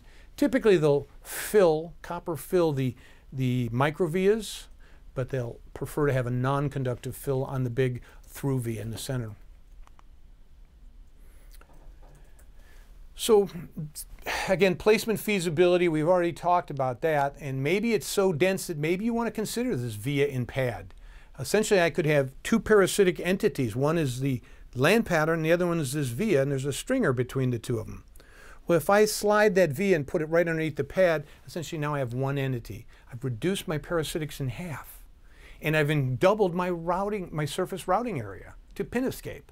So the pin escape is right hidden in the pad. Now they have to typically non-conductive fill that, okay, charting the z-axis expansion concern. And then they're going to plate the surface, and then they're going to coplanar the finish so it's smooth for solderability. Okay, so you have to stipulate that in your notes when you do a via and pad. But I love via and pad, and it's very common to be used today. Most of your fabricators are like, yeah, I can do that, no problem. Minimal cost adder. And of course, cost adders are important in production. Not so much in prototypes, but know what the end production is. Don't make a prototype decision that is not in line with your long-term production quantity needs. Okay.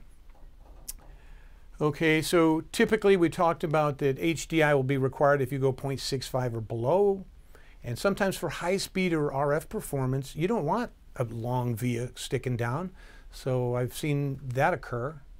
Okay, sometimes the thin boards, living in San Diego, Qualcomm's here, and almost every telecommunication manufacturer and OEM is here. It's called Telecom Valley, and they do a ton of cell phones, tablets, design, and stuff like that, where it's very thin dielectrics, and they're difficult to produce. And one of the HDI solutions is using a product that I've shown on the bottom there called the Ormet sintered paste. Okay, essentially it's a conductive metal fill. Rather than plate the walls of this and subject it to multi-lamination thermal cycles, you just paste fill it, stack it all up together, and under one lamination cycle, these metallized pastes form a z-axis connection. And very reliable, very robust, but it's something, you know, reliability is something you always need to pursue down your supply chain. So again, some rationale for why we do it, okay, and is it more expensive when you do some of it? Yes, but it's really required. From performance, a tenth of parasitics a lot of times, okay, is lighter if you're doing a space application. Reliability, again, like I mentioned, is concern for a lot of people when it comes to this. Check on it. They do different types of, you know, hats and reliability type testing, whereby they're going to, you know, send it through multiple thermal cycles, 500 cycles or something like that, to test the reliability. But you need to know that. And the bottom bullet there is research all these requirements at the start, okay? And of course, testability could really challenge your ability to establish nodal access. This slide right here comes by way of Tom Hauser and some of the development people at PCB libraries. When I first started learning about the difference between metric versus inches, okay, I oftentimes ask this question: how many of you are designing with metric versus an inch base? And it kind of typically depends on where you were raised, what kind of schooling you had, and what your thought process is comfortable with, okay? But the Metrification Act said that we should all move towards doing metric, okay? That the inch base came out of England based on King George's rule of thumb. There's an inch. The foot is his shoe size. A yard is his stride. These are arbitrary things that are 12 base. It's flawed. Why is it flawed? Because 99% of all parts that you're designing today, connectors maybe are an exception, some connectors, are metric. Not just in their size, but their feature size and the pitch by which they're separated pin to pin. And therefore, if you value accuracy, okay, notice what's blue on this slide, notice what's black. Look at this column over here. This is what the VIA data would look like. If you want to be accurate, this is what you're typing in to pin escape a 1 millimeter pitch BGA. You want to type in 0.5, or do you want to type this long number in? And you say, well, I'll give it a round off. Well, round offs are fine if you're solving for 1, but you've got a BGA that's 2,000 pins, which is a matrix, and do the math, is it 36, 50 columns and rows? And that delta of round off becomes a tolerance accumulation that will destroy the accuracy of your board. And it's so much easier to just use metric features on a metric board because every part is metric. So I encourage you to consider that. So there's our no micron left behind image. And essentially we talked about the number of IOs on a signal BGA determines your layer count. Okay, we've already talked about this. And I'm using a via grid with a factor of a pin pitch that matches the BGA. Okay, and if I have to reset the origin to one of the pins, fine, so be it. But the goal is I want to count how many signal layers, and that tells me how many, how many pins connected to signals right here in the blue, tells me how many signal layers. And if I give it a ground plane, I know how many base layers I have. And I'm going to backfill a signal layer. I'm going to talk how we do that.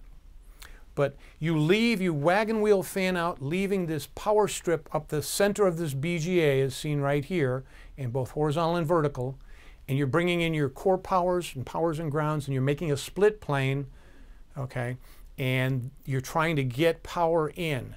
I actually, in this image, has a couple of the vias right about here in that avenue, and what you're seeing is it would just destroy the robustness of that power rail.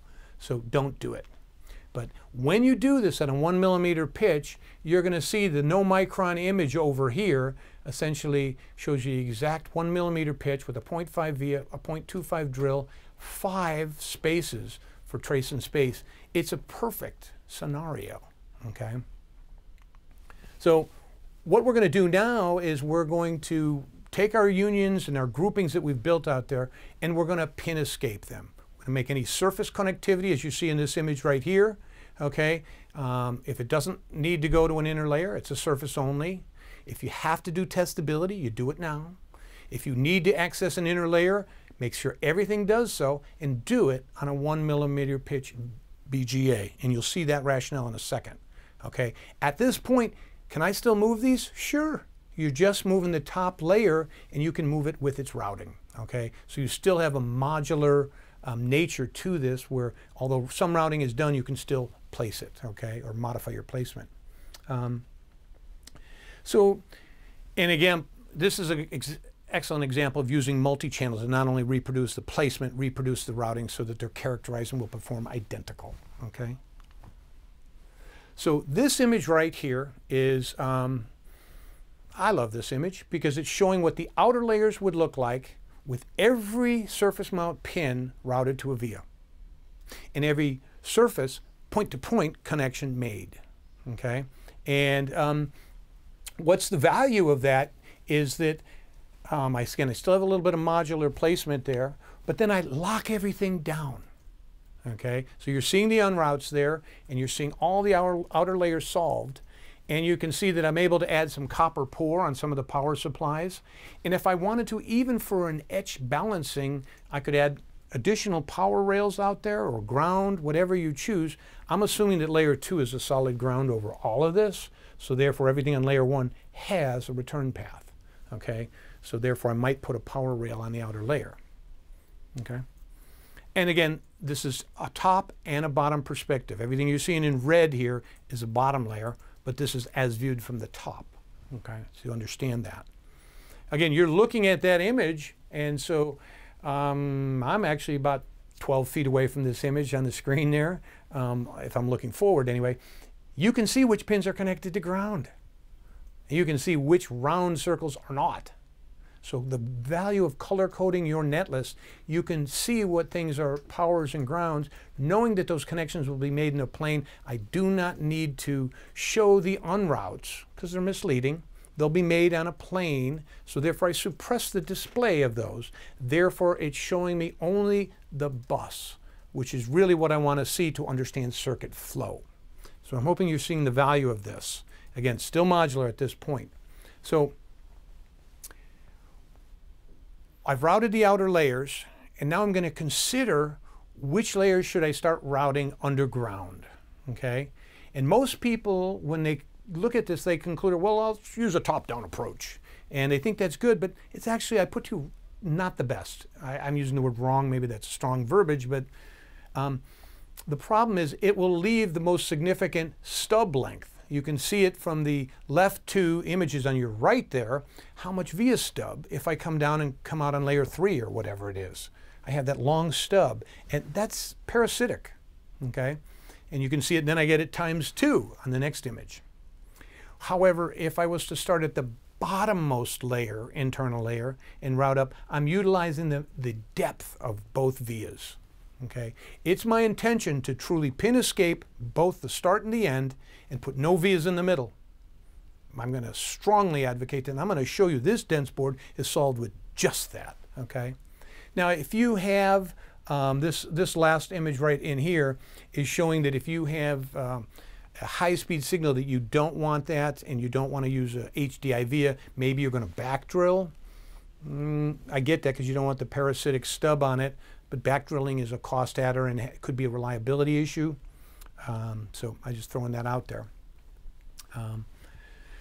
Okay, so digital signals are going to perform the best when they utilize the maximum depth of every via. Okay, so prior to routing the inner layers, the outer layers, I'm going to solve the outer layers. I'm going to bring all vias out, and then I'm going to lock them down.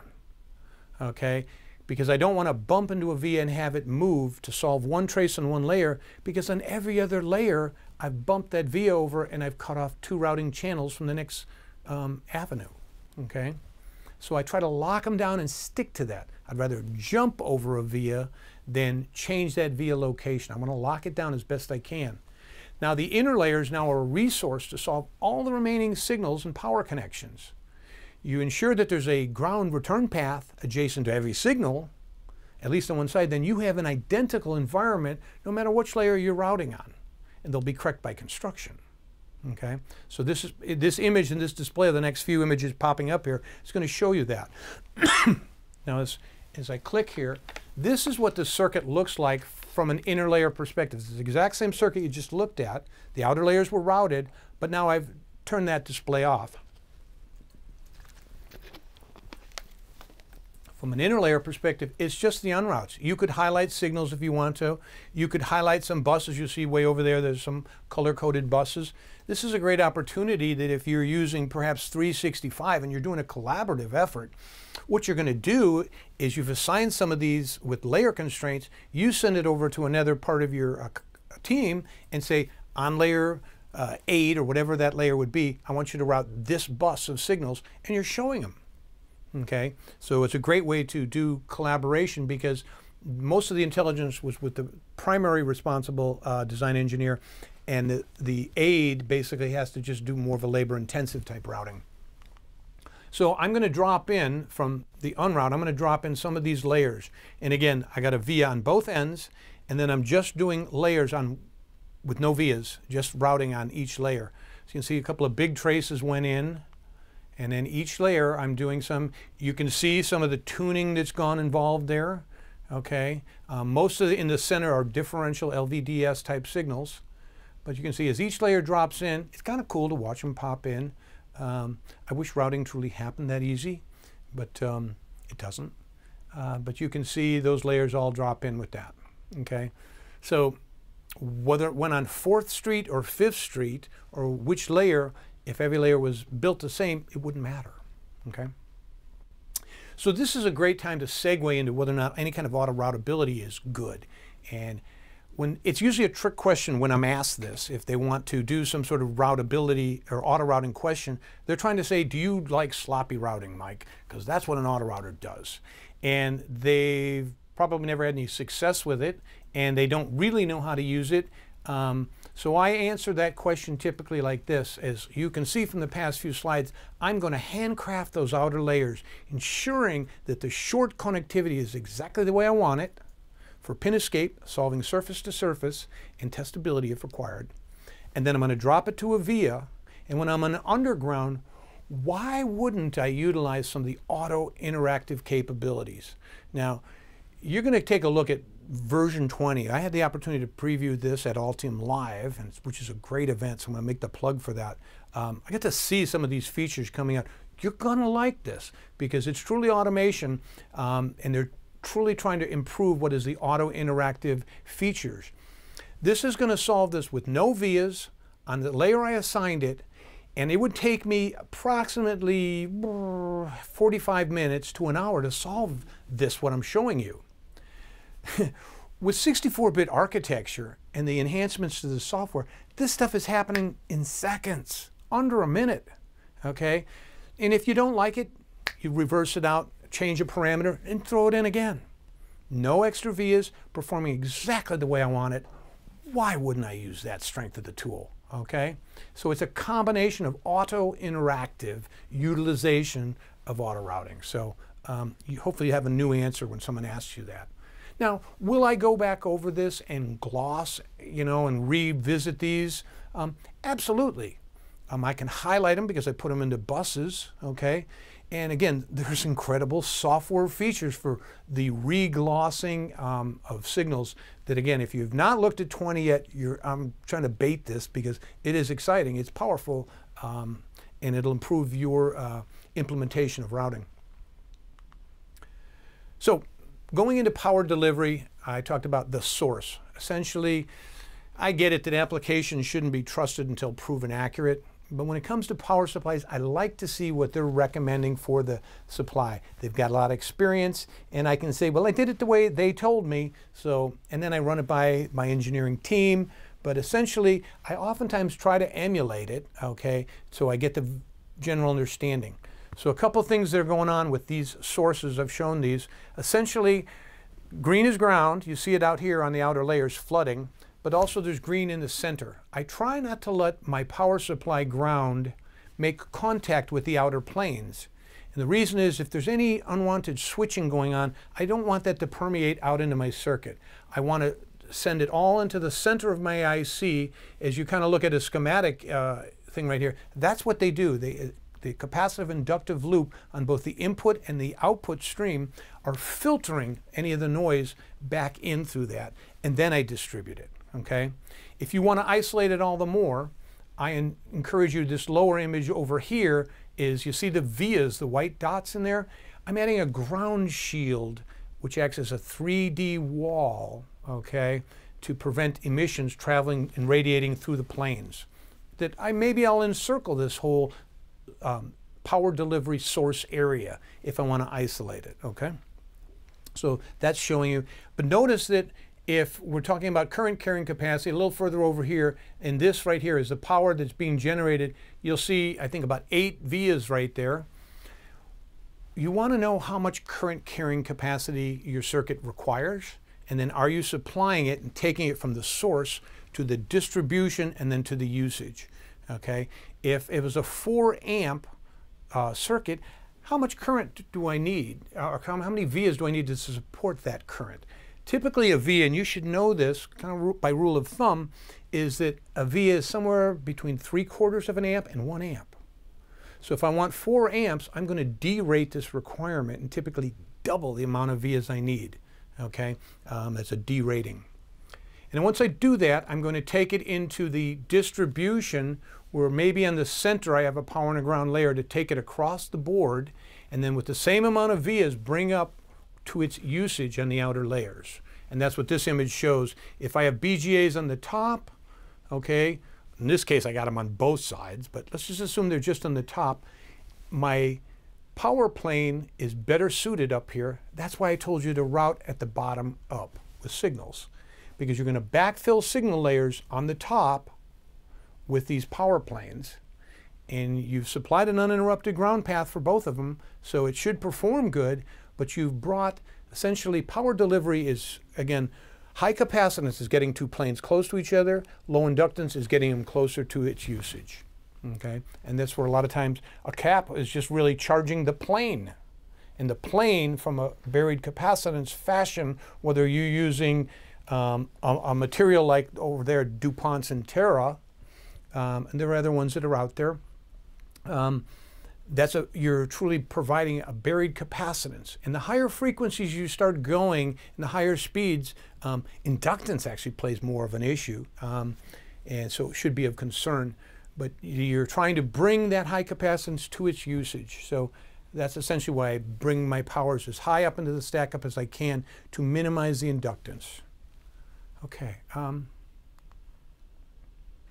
Again, PDN is an incredible, if you don't have this option on your Altium, I'd encourage you. First of all, it's affordable. I say it because I've bought it. In the overall scheme of things, what I get from it, wow, it was great value to me, okay? So I'm not going to do the best product description of it for you, but what I'm going to tell you, some voltage drops, some current carrying capacity. You want to see that, you think you have a ground plane, but in all actuality, what you have is Swiss cheese because you've drilled so many vias through it. Or maybe you've necked it down. See the red area right there? It's a fuse area. When you went layer to layer, you've made a fuse by not giving it enough vias. And you can see that down here that it's starved, okay? I'm pointing right there. So I'm encouraging the use of that so you know that you've really brought good delivery, okay? Differential pair routing. If you've ever attended, I mentioned this earlier, Rick's or even Lee Ritchie's thing, the differential spacing is not that important. It's really more the length. But I'm going to tell you, you've got one of the most powerful CAD tools in the world.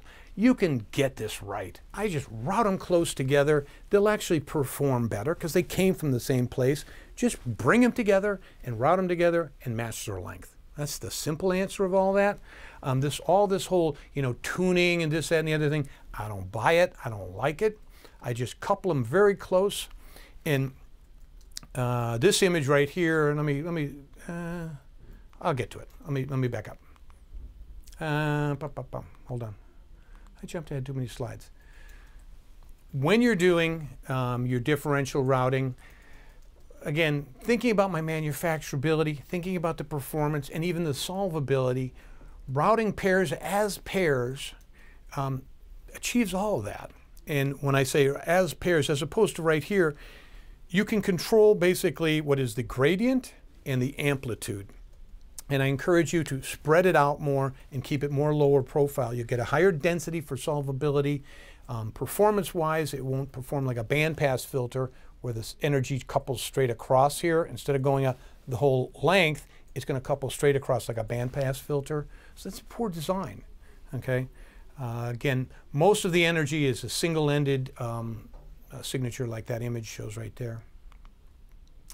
The other thing to point out is that materials play a different or a role in this, and so I've showed some of the Isola's spread weave product family, and essentially those are the ability to spread the weave out. Okay, you can see it in this image right here where the weave has the black areas is resin. Now the dielectric constant of the weave is higher than the resin. The resin is very low, and therefore you'd have an inconsistent impedance backdrop when you route a differential pair as in that top right image. Okay, you can see how one would be traveling over the weave and the other one over the checker pattern. Now you could try to do what's called as offset weaving or routing, which across there, which is cute. I've done it, and it's kind of tough to do, about a 13-degree angle. And good luck with it. I'm smiling. But if you don't want to use good materials, you might have some success with that. But I would encourage you to consider, because they're making it affordable today, the spread weave. So these, again, are some of the materials in the different families which are geared towards those designs. And these images right here shows the resin stripped off, so you can see what a trace would look like sitting over the fiber. So they're kind of cool images. Chris Hunrath brought these to me and at Inselectro. So they tell a pretty good tale of how the signal would perform more consistently over a spread weave. So I alluded to these earlier about when you're routing differentials and providing a identical environment for both members of this pair. So when a signal, assuming that on the layer opposite is a solid ground plane here, I'm good. But the other layer, the pink and the brown layer, is a reference layer to control my impedance. So as they traverse this area right here, this is a blip. The overall length of the signal, it's a minuscule blip, but it's consistent to both members of the pair. Whereas opposed to this one example right here, okay, you'll see that one is riding the split, along the split, and the other one's riding over the other net. And so therefore the impedance of the one here is going to be different. So I take a simple observation, I can see that. And actually one of the features coming out in Altium 20, which you're going to love, is you can actually ask it to verify its relationship to a split plane. So I encourage you to pursue that, but it's truly a great feature. The other image here is about assigning rules. If I put all my differentials in a class and I can highlight them, I can see if another net came along and ran alongside of this, and that's our differential signal where I've got a pair and then a third one came right up to it, it would be an event on one signal, not both. So avoid that. So essentially, you're aiming for that square wave up there, but in reality you could get some overshoot or ringing, you know, and different things, and you want to avoid that. You want your differentials to be consistent and send them through the environment. Use the strength of the tool to achieve that. Otherwise you get a mismatch here between the skews as we showed earlier on the eye diagram. Use the strength of the tool to address your pad entry. You can do it with a snap of a fingers. It's that easy. Utilize it. Just bring them together. And when you bring them together and you route them as a pair, you'll have identical lengths. And there's no reason you shouldn't tune something to within, you know, microns. So it can be done that easily.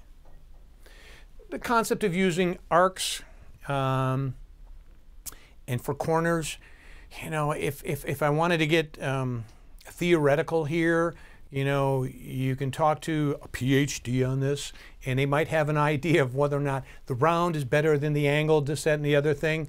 At certain speeds, it will indeed probably be a factor that I just probably want to avoid. Not sure if it's a factor or not, but if I can accomplish it with the snap of a finger using a powerful tool, by God, do it. Just use rounded corners. When you get over 2 gig, you're still using rounded corners on differential pairs. You can slide these two as a trombone. That's one of the new glossing features in 20 that you're going to really like, is I can grab one trace and the two of them move together and they gloss. Okay, it's like a trombone feature. Okay. When you start considering RF corners, I put that in the lower right of your thing there, there's a handful of different things that are better than others probably. And matter of fact, the best from an RF perspective oftentimes is that chamfered corner that you'll see down there. But again, those are oftentimes modeled entities. You drop it in and just assign a net to it. But that's in wide routing on an RF layer typically. Not to be confused with these are digital pairs here. On RF routing, I'm going to cover a little bit about this. Essentially, the RF engineer is trying to mitigate loss. He's trying to minimize any signal loss. They put them in chambers and they allow so much dB of gain or loss in that chamber. And then they transition to the next chamber. And each chamber has a certain amount of dB that they can lose, accelerate, or decelerate, okay? And typically it's a wider line because that's less lossy. And therefore you're going to weld down. Instead of having ground on layer 2, you may add a keep out to that ground plane and then put another ground return underneath it. Okay, that's called welling down. And you might consider different low loss materials. Isola Astra is the same as that tachyon, which is a 100G material, but it has a very thin fiber in there for rigidity, but it's mostly resin. It's that rich resin which gives you very low loss and very low dielectric constant, okay? But what you're oftentimes attempting to do is make a coplanar waveguide whereby you can see from that energy field on that in the middle, the blue one, right here, right there, what that energy field might look like, okay? So it's primarily going down, but it's also going to go left and right, and that's the coplanar part of it where I'm putting ground. So in this image right over here, you see the green is a ground plane. In the black, I've highlighted my ground vias, so they're popping up as black, and I've essentially made a via fence around the trace over the whole image here. Let me show you that. So you can see that my blue traces, and the gray is down on layer 3. I've welded down to layer 3. Okay, and I've given a via fence. So essentially I'm establishing a U-shaped coax around that trace as it sits in there. Okay, The ideal thing would be to add some sort of shield on the top side, giving it 4 sides, okay? We truly can't reproduce a coax wire because they're round in a round chamber. We're doing a printed wire whereby get 3 sides, and if you need to, add a shield on the top to totally coax it. This is our last slide here, just talking about printed elements in the RF world, okay? Anything, and these things are printed elements that serve as a functional part of the circuit. Okay, you see them over here. What I'm going to caution you on this slide is avoid exposing a printed RF element if ENIG is the surface finish. Why?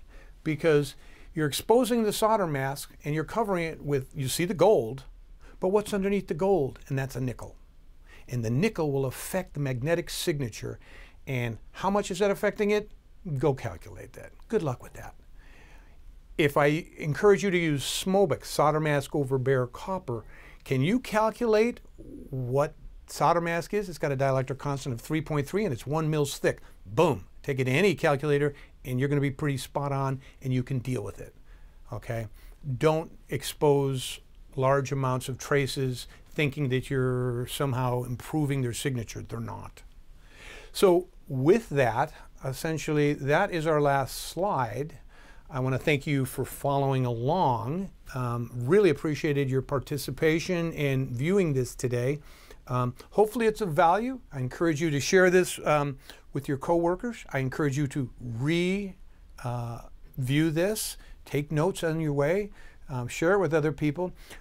We have been gathering some questions from our audience as we're going, and at this point, we're going to take them over, but by way of recommendation, I'm encouraging you to subscribe to Altium's YouTube channel, as Altium really seeks to bring you technical content to make you successful. They're not using this to sell software, they're using this to make you better and productive in your daily function. Share this with your friends and subscribe to that channel so you're alerted when these type of sessions are available to you. So again, thank you, and looking to my moderator, Ben, what do we have for questions? Do we have anything?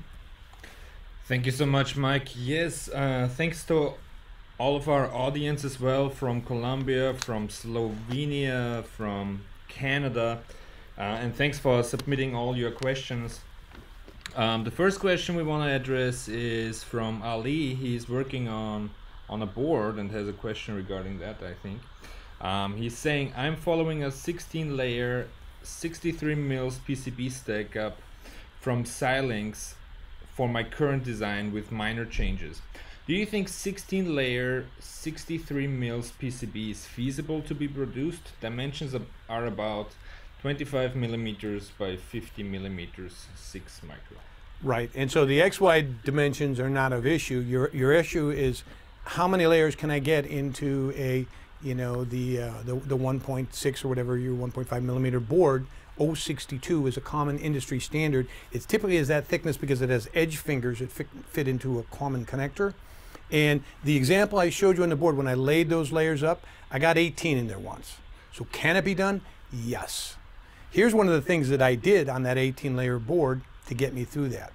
Under normal circumstances, if you're using standard 0.1 trace widths, you need a 0.1 dielectric above and below the trace.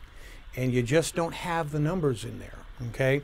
So therefore, going to a thinner trace allows a thinner dielectric, okay? I used an asymmetrical dual strip line, which I spent a lot of time telling you I don't like, okay? So that was a concession I made. But can it be done? Absolutely. Perhaps considering a thinner dielectric using an ORMAT via might be an advanced solution for you. Again, it's robust, but that allows a thinner dielectric, which will allow a thinner trace, which again helps your overall solvability of using thinner traces. It'll improve your routing density. So yes, you've got a healthy challenge in front of you. 16 can indeed be done. Look at how you're doing it, ensure the return path, but it is indeed a challenge because normally that's a 12-layer board. You don't see a lot of 14 layers because if I just can't add 2 layers, I typically am adding 2 layers plus 2 ground layers. So it goes from 12-layer to 16-layer, typically in your case, in your scenario. We made it an 18-layer board because we added 2 buried capacitance layers, and it was so thin that it didn't matter that I added those.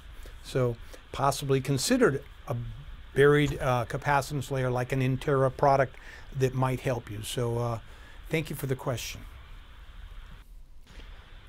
All right, the next question is by Chitranj, asking, it was discussed that 1 nanosecond rise time corresponds to 150 millimeters of length and 0.5 nanoseconds is 3 inch. How?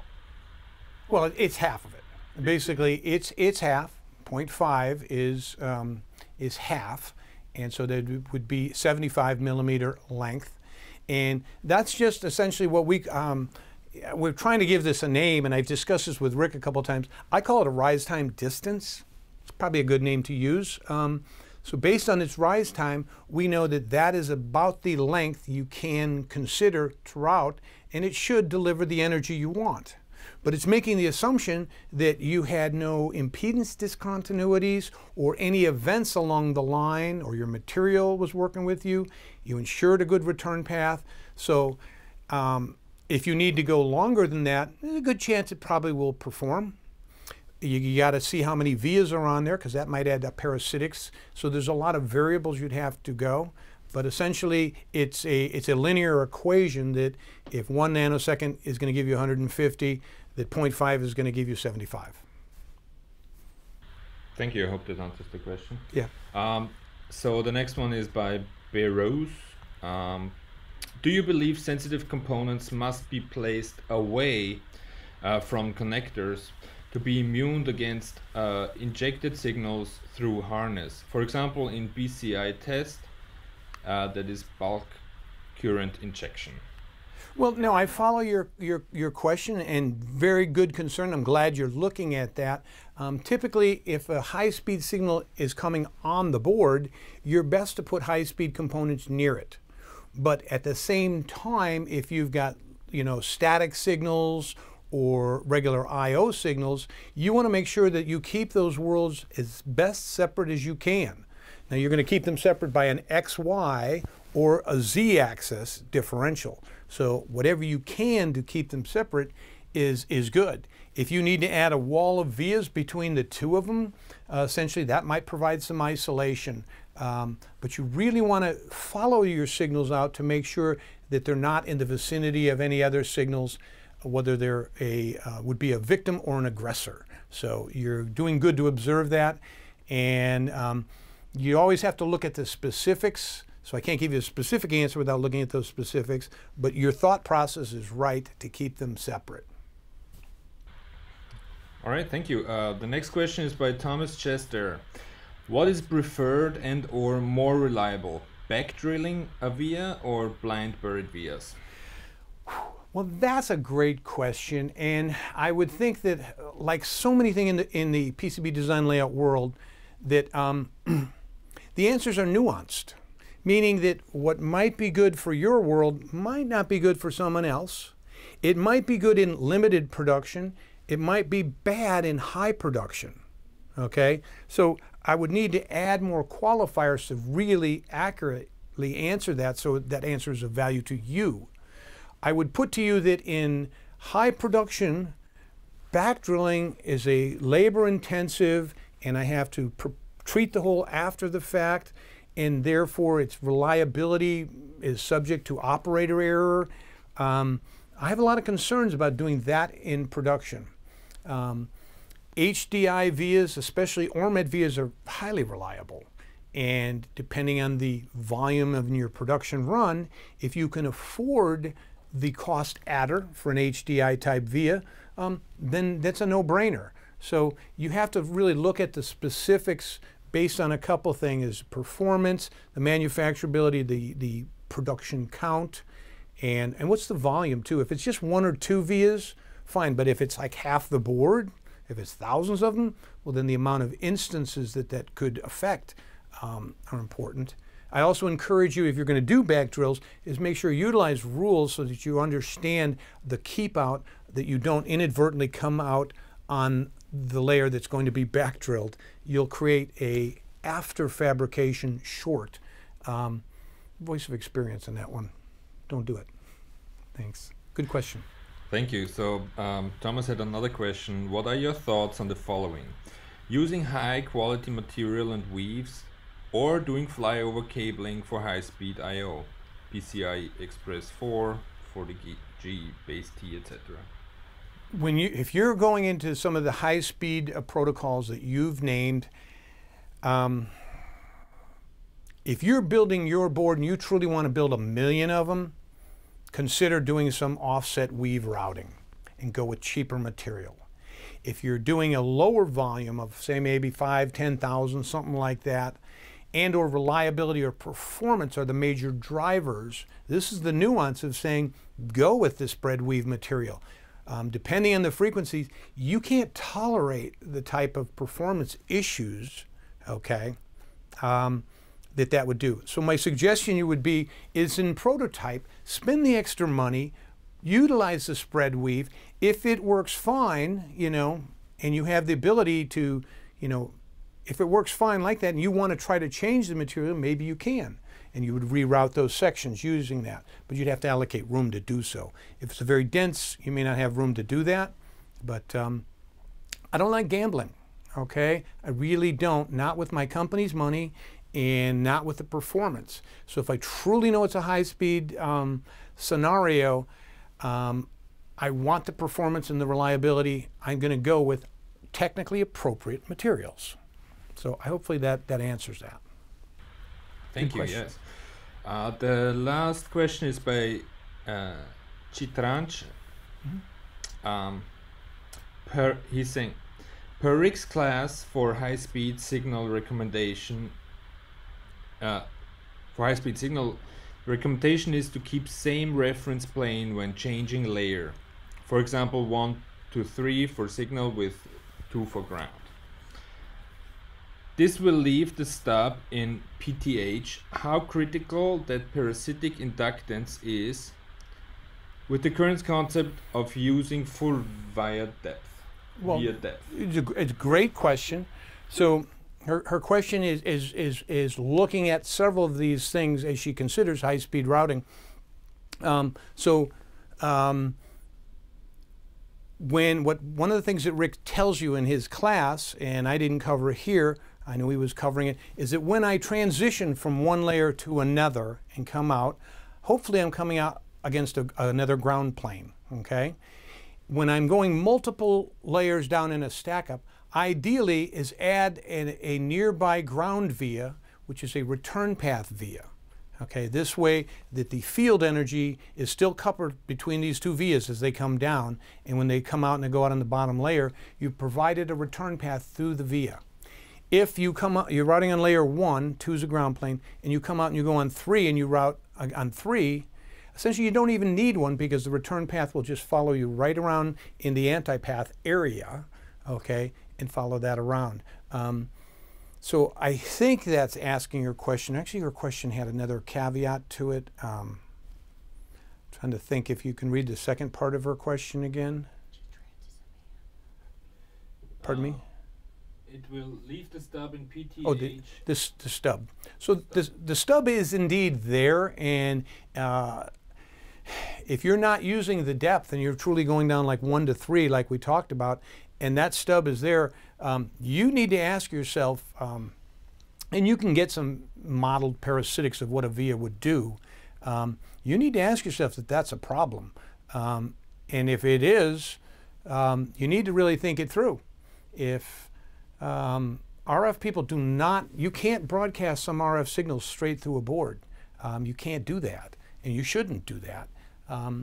So that becomes an emissions issue, and it very easily could be a parasitic issue that could cause any sort of reflection. Okay.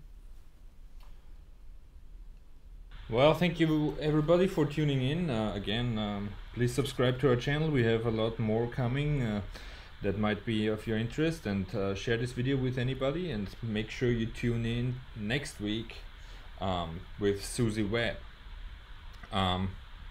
Thank you very much. Appreciate your attention today. Thank you. Thank you very much.